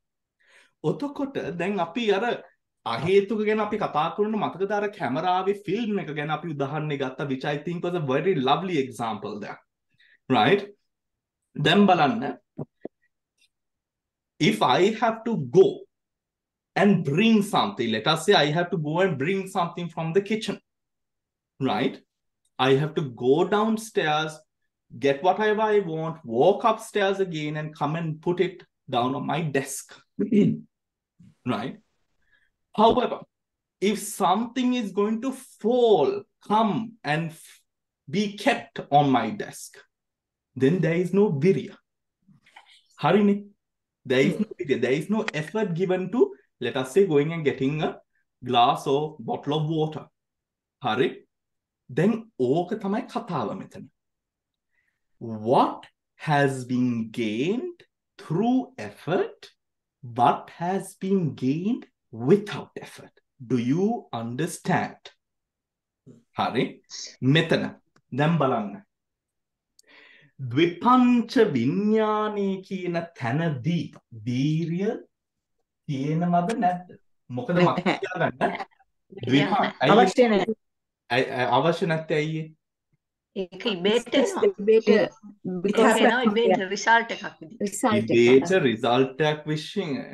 රිසල්ට් එකක් වශයෙන් එනවා. ඒකට හේතුඵලයක් වශයෙන් එතන නිකම් මෙතන ඒක හට ගන්නවා. ගම්ම පහළ හරි. එතකොට මේ ද්විපංච විඥානය කියන දේ හටගන්නේ යම්කිසි සෙන්ස් එකක් එනවා, මේ චක් බලන්න දෙයක් තියෙනවා කියන සෙන්ස් එකක් එනවා. right? ඒකත් එක ද්විපංච විඥානය හටගන්නවා. එතකොට වීර්යයක් නැහැ ද්විපංච විඥානය. හරි. වීර්යයක් නැහැ. දැන් මේම හිතන්නකො ශ්‍රයානි. කට්ටිය දැන් බලන්න. දැන් මම මේ පැත්ත බලලා හරි. දැන් මට මේ මොනවද බලන්න කියන එක මට නැහැ. There is a cupboard here, there are some bags here. මෙතන මම S2 අරිනවා. S2 අරපු ගමන්ම එතන තියෙන වර්ණ රූප ටික ඇසට ස්පර්ශ වෙනවා. හරිනේ. ඔතකොට ඒ ස්පර්ශ වෙන්නේ මොනවා හේතුවෙන්ද? ආලෝකයේ තියෙනවා, මානසිකාරයේ තියෙනවා, ප්‍රසාද රූපයක් තියෙනවා. ඒ හේතු තියෙන සම්පූර්ණ වෙන හේතුවෙන් දැන් අර පැත්ත බැලුවම අර පැත්තේ දේවල්, මේ පැත්ත බැලුවම මේ පැත්තේ දේවල්, මේ පැත්තට බැලුවම මේ පැත්තේ තියෙන දේවල් ටික මෙතන ඇසට ස්පර්ශ වෙනවා. Do you? So I can't, let us say I want to see only half of you, I don't want to see the other half of you. කරන්න බෑ මට. Do you understand? Right? මොකද එන්නේ එතන S2 අරපු ගමන්ම ඒ ප්‍රසාද රූපයට මෙන්න මේ ආලෝකයේ ස්පර්ශ වෙනවා. ඔතකොට වීර්යයේ තියෙන මේ ද්විපංච විඥානයන් වල තියෙන්නේ මේ ভাইබ්‍රේෂන් රූපය නම් වර්ණ රූපේ නම් S2 අරපු ගමන්ම මනස්කාරයක් තිබ්බම එතනට ස්පර්ශ වෙනවා. ඒ දිශාවේ තියෙන ඒ ප්‍රසාද රූපයට අල්ලන්න පුළුවන් සියල්ලම ස්පර්ශ වෙනවා. ගොඩාක් දුරින් තිබ්බනම් මගේ ඇස් එච්චර පේන්නේ නැත්තම් ඒව ටික ස්පර්ශ වෙන්නේ යම් කිසි you understand short distance long distance ඒ මට්ටම. හරි. ඔතකොට මෙතන වීර්යයක් නැහැ. හරි. ඔතකොට අර 89න් 10ක් අඩු කරන්න ඕන. හරි. තව මොනවද අඩු කරන්නේ? සම්පටිච්ඡන receiving කියන තැනදී අර ද්විපංච විඥානය අවස්ථාවේදී කරන්නේ දැන් කියමු මම මේ කාමරයට ඇතුල් වෙනවා නැත්නම් ඕගොල්ලෝගේ කාමරවල වලට ඇතුල් වෙනවා. හරි කළුවරක්. ද්විපංච විඥානය කියලා කියන්නේ දොර ගාපම තියෙනවා නේද? ස්විච් එක, ලයිට් ස්විච් එක.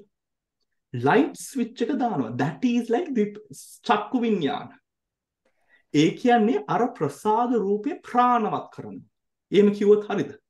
Energizers. Right? A loving sight to occur. Right? You want to look at something inside the room or go inside the room, you come and you on the light. Now there is light in the room. Do you understand? That is the only thing that happens with Chakku Vinyana. ඔතකොට when it is active ප්‍රාණවත් උනේ ගමන්ම අර ආලෝක එළිය receiving චක්කු විඤ්ඤාණ ප්‍රාණවත් කරනවා සම්පටිච්ඡන receiving. ඔතකොට ආපහු අරක වැටෙනවා නේද? රෙටිනා එකට ඇවිල්ලා වැටෙනවා ඒක. right? receiving. ඔතකොට මෙතන වීර්යයක් තියෙන්න ඕනිද? නෑ. වීර්යයක් නැහැ. සම්තිරණ. මේ වැටිච්ච ඡායාව දැන් යම් කිසි විදිහට investigate, preparing it for manodwara vajana which will arise later. Mature වෙන්න ඕන one mind moment it takes for an object to mature. හරි? සම්තිරණ.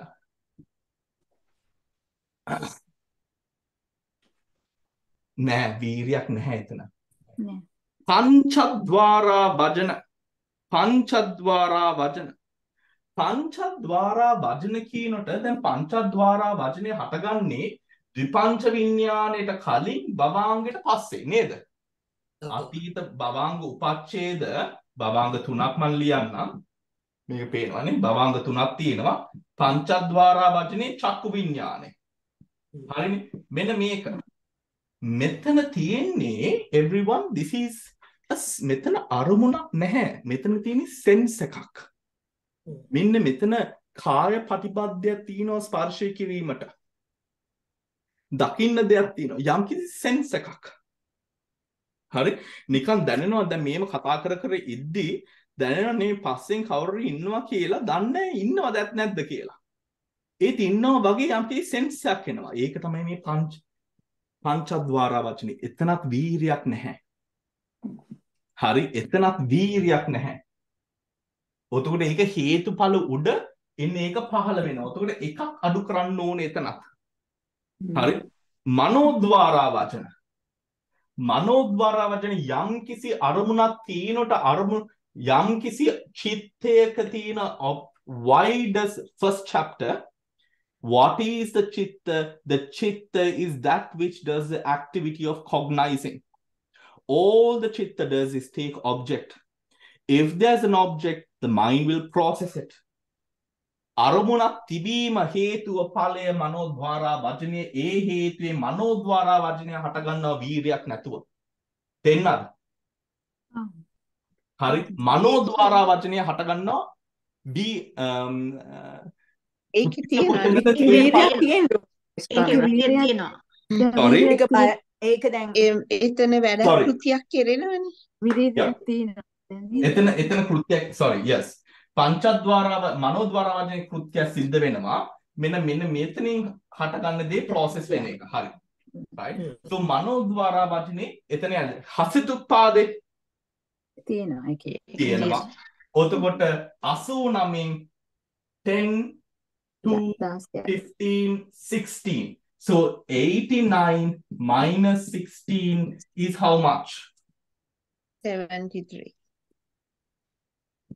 දැන් බලන්න chart එක 73 chittas 73 chittas arise with Kriti in them.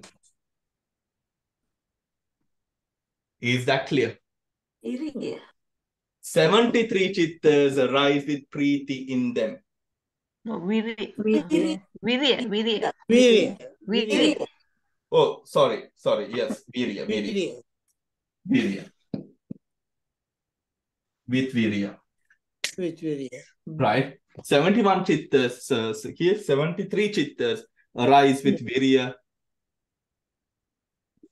associated with them. Was that clear, everyone? Yes. Do I have to repeat? Any questions? ගන්ති මට තේරුන්නේ නැහැ අර සමහරක් වචන මේ මගේ chart එක මම ඉස්සරහ තියාගෙන මම ඒකෙන් බලනවා ගන්ති කියනකොට තේරෙනවද? Sorry. දැන් තේරෙන අර සම්පටිච්ඡන කියලා කිව්වනේ නේද දෙකක් ගැන receiving එක දෙකක් කියලා කිව්වා. හරිද? ඒ කියන්නේ පංච විඥාන වලින් sense වලින් ආවට පස්සේනේ සම්පටිච්ඡන එන්නේ. Oh, දැන් මේ තියෙන්නේ මෙතන Oh, I haven't got that with Chakku, Sota, Gana, Jivha, Kaya. I can't. මේ දෙක තමයි සම්පටිච්ඡන දෙක සංකීර්ණ තුන මේ තුන. Okay. Investigating තුන. Okay. හරි. Investigating තුන. Right? Function investigating තුන. Is that clear? Yeah. And when you say Panchadwara Vajjana, Bante, where does it, how did you get one? Manodwara Vajjana, Panchadwara Vajjana, Hasituppad. Oh, ඒවා කොහොමද ආවේ එක එක?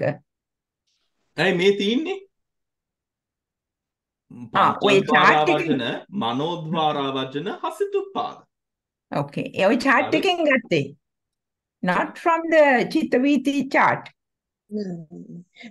හිරන්ති මේ අහේතුක සිත් ටික බලන්න rootless 18. rootless 18. Yeah. ඒකේ කුසල් 8කුයි අකුසල් 7කුයි තියෙනවනේ. Oh. නේද? අහේතුක විපාක. අකුසල අහේතුක සෝබන. විපාකසේ.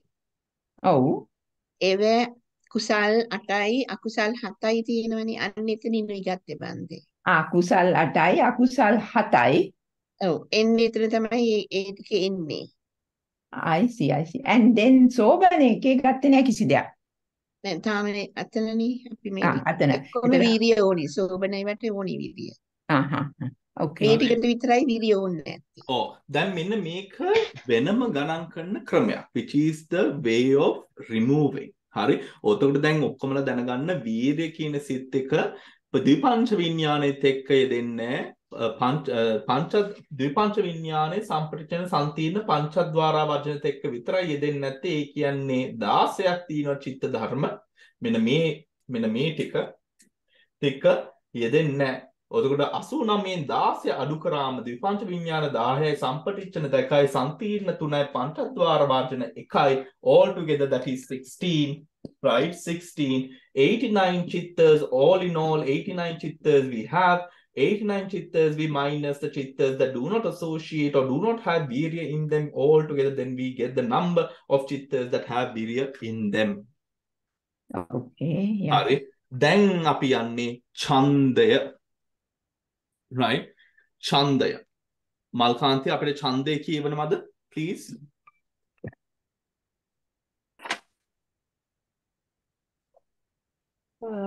Desire or chanda. Chanda here means desire to act. Katu kammata. That is to perform an action or achieve some result. This kind of desire must be distinguished from desire in the reprehensible sense, that is from lobha, dosha, moha, where the latter terms are invariably unwholesome. Chanda is an ethically variable factor which, when conjoined with wholesome concomitants, can function as the virtuous desire to achieve a worthy goal. The characteristic of Chanda is desire to act. Its function is searching for an object. Its manifestation is need for an object, and that same object is its proximate cause. It should be regarded as the stretching forth of mind's hand towards the object. Thank you. Right.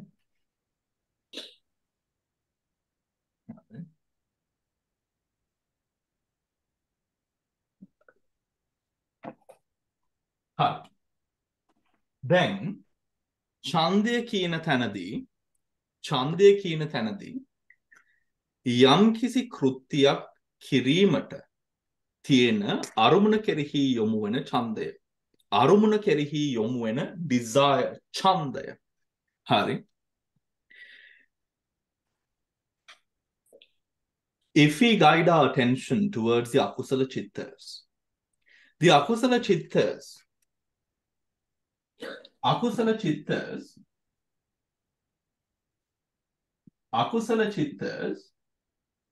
have three groups: lobha, dosa, moha. Hari. Lobha අටක් තියෙනවා, ද්වේෂය දෙකක් තියෙනවා, මෝහය දෙකක් තියෙනවා, all together අපිට අකුසල් ධර්ම 12ක් තියෙනවා. යමෙක්ට හිතෙන්න පුළුවන් මං ලෝභය මට ගොඩාක් ලොකු ලෝභයක් තියෙනවා, නැත්නම් මට ලොකු ද්වේෂයක් තියෙනවා, ඒත් මට මෝහය කියන දේ ලොකුවට නැහැ කියලා යමෙක්ට හිතෙන්න පුළුවන්. සාධාරණයි. මොකද දැන් අපි මූල තුනක් වශයෙන් අපි බෙද්දම ලෝභ දෝෂ මෝහ. හරි. ද්වේෂයේ පුද්ගලයා තුළ වැඩිපුර හට ගන්නවනේ. මේ පුද්ගලයා හිතනවා හරි මට ද්වේෂය තමයි ගොඩාක් තියෙන, මට මෝහය එච්චර නැහැ. ඉතින් මං යම්කිසි විදිහකට මං බේරිලා කියලා. ලෝභය මට වැඩිපුර හට ගන්නවා, ඒත් මට ද්වේෂය වැඩිපුර හට ගන්න නැහැ, මෝහයත් මට වැඩිපුර හට ගන්න නැහැ කියලා යමෙක්ට හිතෙන්න පුළුවන්. ඒ වුණාට අපි මේ චිත්ත කාණ්ඩය අපි කරනකොට අපි සාකච්ඡා කරා පුද්ගලේ ලෝභය වැඩි වෙනවා කියලා කියන්නේ මෝහය වැඩි වෙනවා කියන එකයි. ද්වේෂය වැඩි වෙනවා කියලා කියන්නේ මෝහය වැඩි වෙනවා කියන එකයි. ද්වේෂයෙන් අගතියට යෑම කියලා කියන්නේ මෝහයෙන් යම්කිසි අගතියට යෑමක්ම තමයි.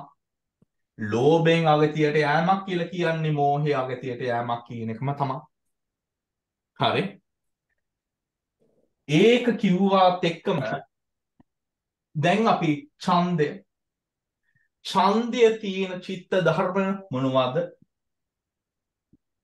right? ලෝභ අටත් එක්ක නෑ ඡන්දය අපි බලන්නේ ඡන්දය නැති චිත්ත ධර්මයන් ටික. එතකොට මේ අකුසල් 12න් ලෝභය තුල ඡන්දය අනිවාර්යයෙන්ම තියෙනවා. මොනවා කෙරෙහිද ඡන්දය යොමු වෙන්නේ? ඒ අරමුණ කෙරෙහි ඡන්දයක් තියෙනවා. ඒ හේතුවම තමයි ලෝභය තියෙන ලෝභ අට තියෙනවා. ද්වේෂය අරමුණ කෙරෙහි තියෙන ගැටීමට තියෙන ඡන්දය. ඒ හින්දා ද්වේෂයත් එක්ක ඡන්දය යෙදෙනවා. මෝහය කියන තැන it is a bit of a complex position to have in the mind. Because moha is a position where you are unaware of your whereabouts. You are unaware of the position that you are in. You are somewhat derailed from where you want to go or where you want to reach. It is a position of confusion. Confusion with regards to the opposite of clarity pertaining to the object. ඒ හින්දා මෝහය ගත්තම මෝහේ ඡන්දය නැහැ.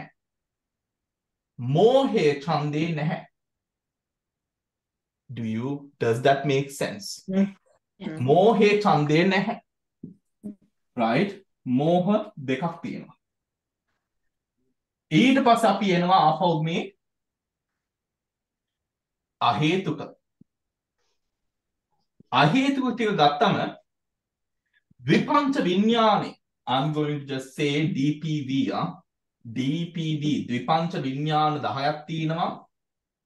සම්පටිච්ඡන සම්තීරණ සම්පටිච්ඡන සම්තීරණ පංචද්වාරා වජන මනෝද්වාරා වජන හසිතුපාද සම්පටිච්ඡන 2යි සම්තීර්ණ 3යි පංචද්වාරා වජන 1යි මනෝද්වාරා වජන 1යි හසිතුපාද 1යි. ද්විපංච විඥානයේ හේතුඵල උඩ තමයි ද්විපංචය හටගන්නේ. ඒ හේතුවෙන් ද්විපංච විඥානයේ ඡන්දය නැහැ. ඒ හින්දා ද්විපංච විඥාන 10 සම්පටිච්ඡන අර කැමරාවේ උදාහරණේ බලන්න ආපහු එතන අර ඌමනාවකින් යම්කිසි ඡන්දයකින් නෙමෙයි අර අරමුණ ඇවිල්ලා වැටෙනවා. ඒ වැටෙන අරමුණ තමයි අපි විශ්ලේෂණය කරන්නේ. ඒතකොට සම්පටිච්ඡනක් නැහැ. සම්තීර්ණ ඒ ආකාරයෙන්ම right සම්තීර්ණක් නැහැ. පංචද්වාරා වජනේ ඡන්දය තියෙනවද? නැහැ. පංචද්වාරා වජනේ ඡන්දය නැහැ. මනෝද්වාරා වචනේ ඡන්දය තියෙනවද? නැහැ. ඇයි නැත්තේ? දැන් මෙතන වීරිය තිබ්බයි ඡන්දය නැත්තේ. මනෝද්වාරා වචනේ වීරිය තිබ්බයි ඡන්දය නැහැ. එතන ඩිසයි එකක් නැහැ, කැමැත්තක් ඕනේ නැහැ. ඒ කියන්නේ මේ මෙන්න මේම කියන්න Damayanthi. Tell it like this, right? Why? Don't worry. You said it right, but tell it like this proper way, which is දැන් බලන්න චිත්ත වීතියක right මෙතන ලිව්වොත් පැහැදිලිද? පේනවනේ. හරි. චිත්ත වීතියක භවංග 3ක් තියෙනවනේ. ඊට පස්සේ පංචද්වාරා වජන, චක්කු විඥාන, සම්පටිච්ඡන, සම්තීරණ, මනෝද්වාරා වජන, ජවනේ. හරි. දැන් මේ මනෝද්වාරා වචනේ ගැන කතා කරන්නේ. දැන් මෙතන මනෝද්වාරා වචනේ නැහැ. දැන් මෙතන මනෝද්වාරා වචනේ වීර්යය තියෙනවා. ඒ ඡන්දය නැහැ. ඇයි ඡන්දය නැත්තේ? තාම අරමුණ පැහැදිලි නැහැ. අරමුණ පැහැදිලි නැහැ තාම. මොකද ජවනයේට වැටලා නැහැ අරමුණ. මෙතනින් චක්කු විඥාණයෙන් ගත්ත අරමුණ මනෝද්වාරා වචනෙන් යෝනිසමනසිකාරද අයෝනිසමනසිකාරද whatever හේතුඵලයේ උඩ යෙදෙනවා. ඒ වුණාට අරමුණ පැහැදිලි නැති හින්දා ඡන්දය මොනවා කෙරෙහිද යෙදෙන්නේ? ඒ හේතුවේ මනෝද්වාරා වචනේ ඡන්දය නැහැ. හසිතුපාදේ ඡන්දය තියෙනවද? නැහැ. අයියේ නැත්තේ? විපාකයක් හින්දා රහත් තියෙන එකක් නේ. ආ? විපාකයක් හින්දා නේ ඒකේ ඡන්දයක් නෑ නේතු ඇත්තේ. විපාකයක් හින්දා රහතන් වහන්සේ රහතන් වහන්සේලා රහතන් වහන්සේ. එතකොට පොඩ්ඩක් ඕක පිටෝ පෙල්ලලා බලන්නකෝ රහතන් වහන්සේලාගේ ක්‍රියාසිට ටික. පේනවද? ක්‍රියාසිට වල ඡන්දය තියෙනවද? නෑ. ඡන්දයක් තියෙන්න බෑ නේ. ක්‍රියාසිට වල ඡන්දයක් නැහැ. තියෙනවා. කොහොමද තියෙනවා? තියෙනවා. ක්‍රියාසිට වල ඡන්දයක් තියෙනවා. බන්තේ ඒ ඡන්දයට කියන්නේ නිකන් කැමැත්ත කියලා කුසලයට යන්නත් පුළුවන් අකුසලයට යන්නත් පුළුවන් නේද? කර්මිකී invariable. invariable. එතකොට ඒක liking with a desire නැතුව it's subtly different. There is no desire. It's not a liking, but it's මොකක්ද එහෙනම්? It's මේකේ තියෙන not a දේ liking but wanting. but රහතුන් වහන්සේට wanting එකකුත් නැහැ liking උත් නැහැ. desire එක නැහැ. How can it become like that? ඡන්දයක් තියෙන්නේ. ඔව් desire එකක් නැහැ නේ. desire එකක් නැහැ නේ තන රහතන් එක liking එකක් මනාපයක් වගේ නේ. මනාපයක්. ඡන්දයක් වගේ මනාපයක්. happiness නැහැ නෑ I don't agree. like මනාපයක් රහතන් වහන්සේ liking chart එකෙත් නැහැ කියලා තියෙන්නේ. බලන්න chart එකේ හරි. තියෙන්නේ. ඕක මේමයි පැහැදිලි කරන්නේ. ඕක මේමයි තේරුම් ගන්න ඕන. ඉස්සරහම අපි හිතමු මේම. දැන් ක්‍රියාසිට එක්ක ඡන්දය යෙදෙන්නේ ක්‍රියාසිට එක්ක ඡන්දය යෙදෙනවා. හසිතුප්පාදෙත් එක්ක ඡන්දය යෙදෙන්නේ නැහැ. හරි. හසිතුප්පාදේ ගන්න අරමුණ මොනවද?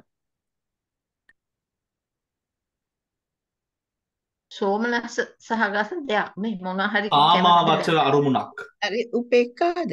නෑ කාමාවචර අරමුණක්. බුදුහාමුදුරන්ගේ හසිතුප්පාදයට යන්නේ කාමාවචර. උපේක්ඛා වෙන්නේ. කාමාවචර උපේක්ඛා. නෑ එතන joy එකක් තියෙනවා. hold on. කාමාවචර උපේක්ඛා කියන්න බෑ හසිතුප්පාද සිතට. අපි දැන් මේ ප්‍රීතිය joy already calculate කරලා හසිතුප්පාද ගත්තා. ඒකේ උපේක්ඛාව නෙමෙයි තියෙන්නේ සතුට. සෝමනස්සය. ඔතකොට දැන් බලන්න මේමයි ඔක ගන්න. The Buddha's eyes, right? බුද්ධ චක්කු විඤ්ඤාණය ගැන අපි කතා කරන්නේ. චක්කු ප්‍රසාදේ. හරි. චක්කු ප්‍රසාදේ යම්කිසි අරමුණක් දකිනවා. මේ අරමුණ කාමාවචර අරමුණක්. කාමාවචර අරමුණක් කියන්නේ ඇයි ඒ කාම ලෝකයේ තුල තිබෙන අරමුණක් කෙරෙහි තමයි බුදුහාමුදුරුවෝ සිනහාවක් පහල කරන්නේ. හරි. ඔතකොට මේ සිනහාවක් පහල කරන මොකද ඉතින් මෝඩ වැඩ ටික වෙන්නේ මේ මෙතනනේ. right ඒ හින්දා. right දැන් හිතෙන්න පුළුවන් මේ ඇයි ඒ කාමාවචරේ විතරක් සිනහාව මෝඩ වැඩ ටික ඔක්කොම වෙන්නේ මේ මෙතන. හරි. ඉතින් බුදුහාමුදුරුවෝ හිනා. ඔතකොට මේ කාමාවචරේ එතනයි ගන්නෙ. right ඔතකොට දැන් මේ කාමාවචර අරමුණ ගන්නට මේ ඡන්දය යෙදෙන්න ඕනේ මේ අරමුණටනේ. මේ අරමුණ කෙරෙහි ඡන්දයක් නැහැ. මොකද කාමාවචර ලෝකේ විරාග කරලා ඉවරයි. එන්නත්.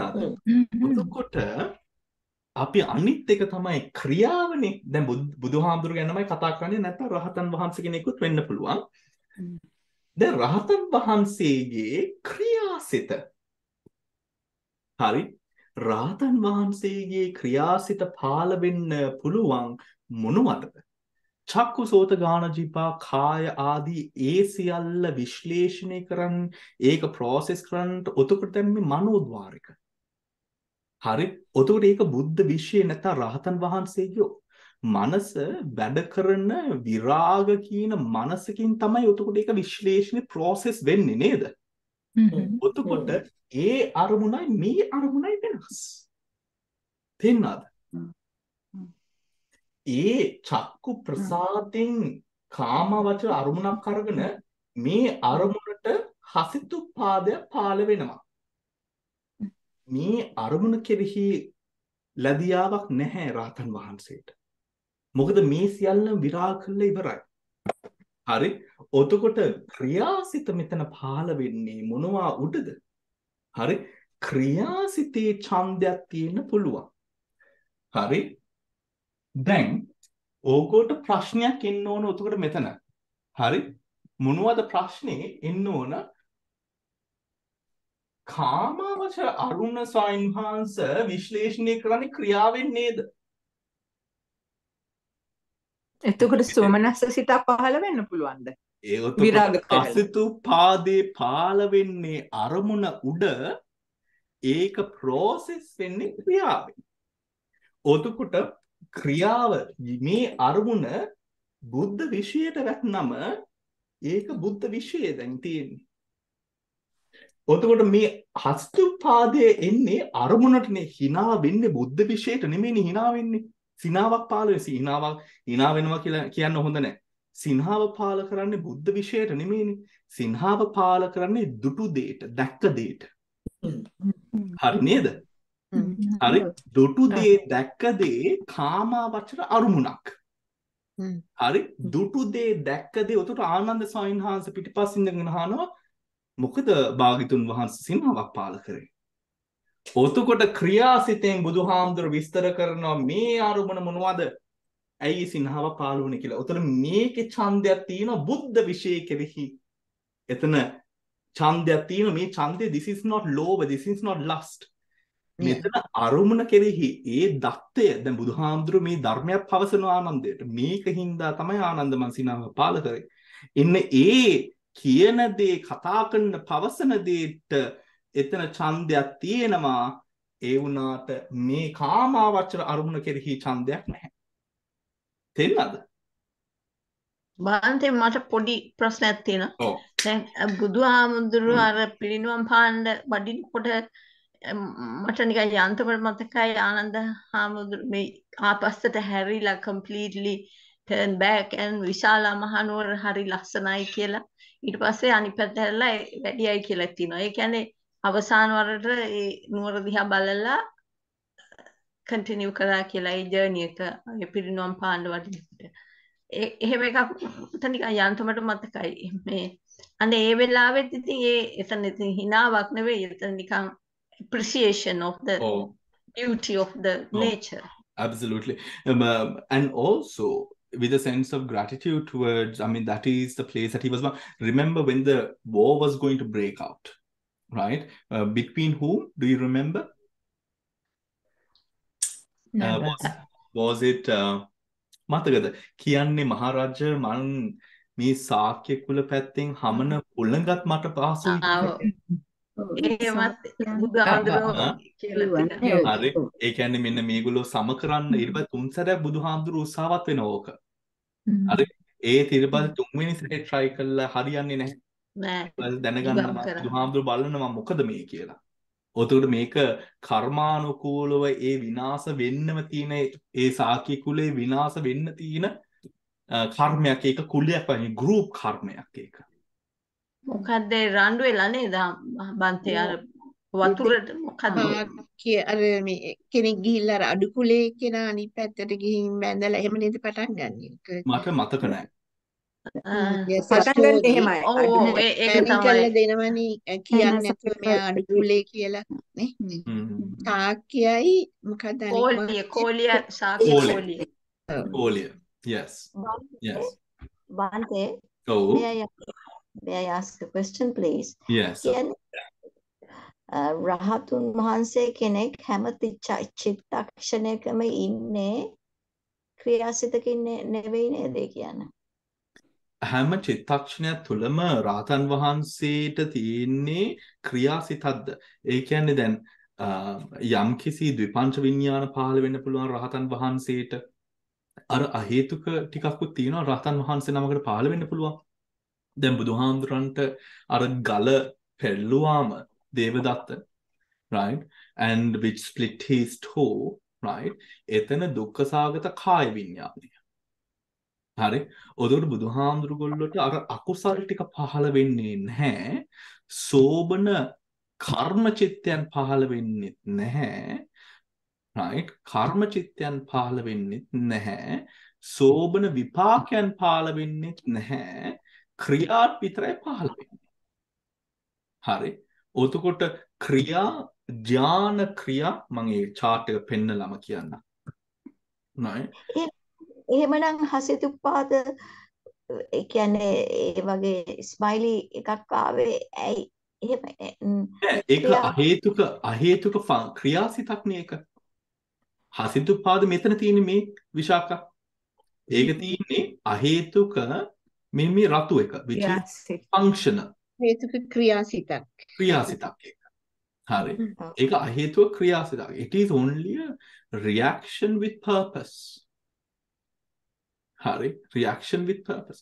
මෙන්න මෙතන මේ ක්‍රියාසිත හටගන්නේ චක්කුසෝත ගාන ජිහ්වා කාය වීතියකට. right? As a result of that. right? ඔතකොට as I explained කාමාවචර ඒ අරමුණ උඩ. හරි. ඒත් ඒක දැන් ඊට පස්සේ ඒක ගැන හිතනකොට ඒක ක්‍රියාසිතක් එතන ඡන්දය තියෙනවා. ඒතර හසිතුප්පාද ක්‍රියාසිත ක්‍රියා rootless that is the word. අහේතුක හසිතුප්පාදයක් හින්දා අහේතුක එතන ඡන්දයක් නැහැ. ඔතකොට ඒ සිනහවත් එතන වෙන්න ඕන බොහෝම subtle සියුම් සිනාවක්. Does that make sense? It can't be it's not going to be a laugh or a full drawn smile. No, it's going to be a very subtle thing. what's the difference subtle and ඒ දෙකේම එන්නේ එක වගේ එකක් නෙවෙයිද අපි පෙන්නමුකෝ දැන් විශාකට subtle and කට්ටියම දැන් මේ hina වෙමු අපි ඔක්කොම. ඒ කියන්නේ දත් පෙන්නන්න බැහැලුනේ. දත් පෙනෙන්න hina වෙන්නේ යන්තමට දත් ටික විතරක් යන්තම් පේනවලුනේ hina වෙන්නේ. නේ දත් පේන්නේ. ඒ දත් වල මේ පොඩි මේ මෙතන මේ හිතන්න අපි මේම ගමුකෝ. අපිට ඇත්තටම දැන් මෙන්න මේක අපි බලනකොට ඒ දත් කතාවත් comes into a bit of a question there, right? අහේතුක සිතක් හින්දා චන්ද්‍ර නේද? අහේතුක සිතක් හින්දා it has to be of great subtlety, right? Not everyone who is not super alert over the Buddha. That also shows how much Venerable Ananda was alert about the Buddha. Do you understand? මොකද බලන්න මේක අහේතුක විපාක සිතක්.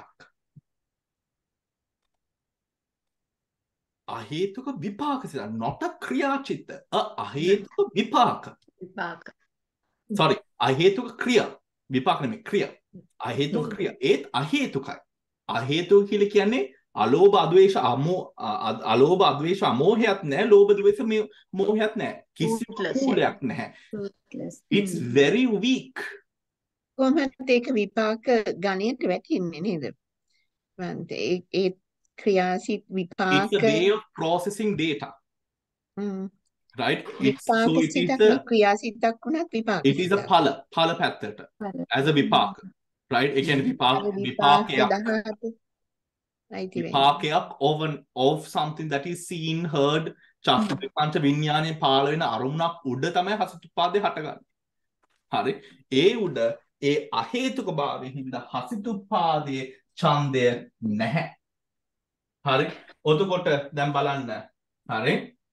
හසිතුප්පාදයේ ඡන්දය නැහැ. වෙන තැනක් තියෙනවද ඡන්දය? උතට දැන් මෙතන තියෙනවා මේ එකකවත් නැහැ. So 15, 16, 17, 18. Right? 18. අහේතුක 18ම නැහැනේ. හරි. අහේතුක 18ම නැහැ. ඔතන අහේතුක 18ම නැහැ. So 18යි මෝහ මූල දෙකක් නැහැ. ඔතන 20ක් නැහැ. හරි. ඔතකොට 89න් 20ක් අඩු කරාම කීයක් තියෙනවද? 69. දැන් chart එක බලන්න. 69 හරිද කියලා. හරි. බලන්න. 69 මේ 69 හරිනේ ඔව් මෝහ දෙකයි අහේතුක 18ම ඡන්දය නැහැ right in all other chittas chanda is present in all other chittas chanda is present is that clear everyone right in all other chittas chanda is present then api lesi hinda hari lesi hinda මෙන්න මේ ටිකත් ඉවර කරමු right which is දැන් අපිට තියෙන්නේ හරි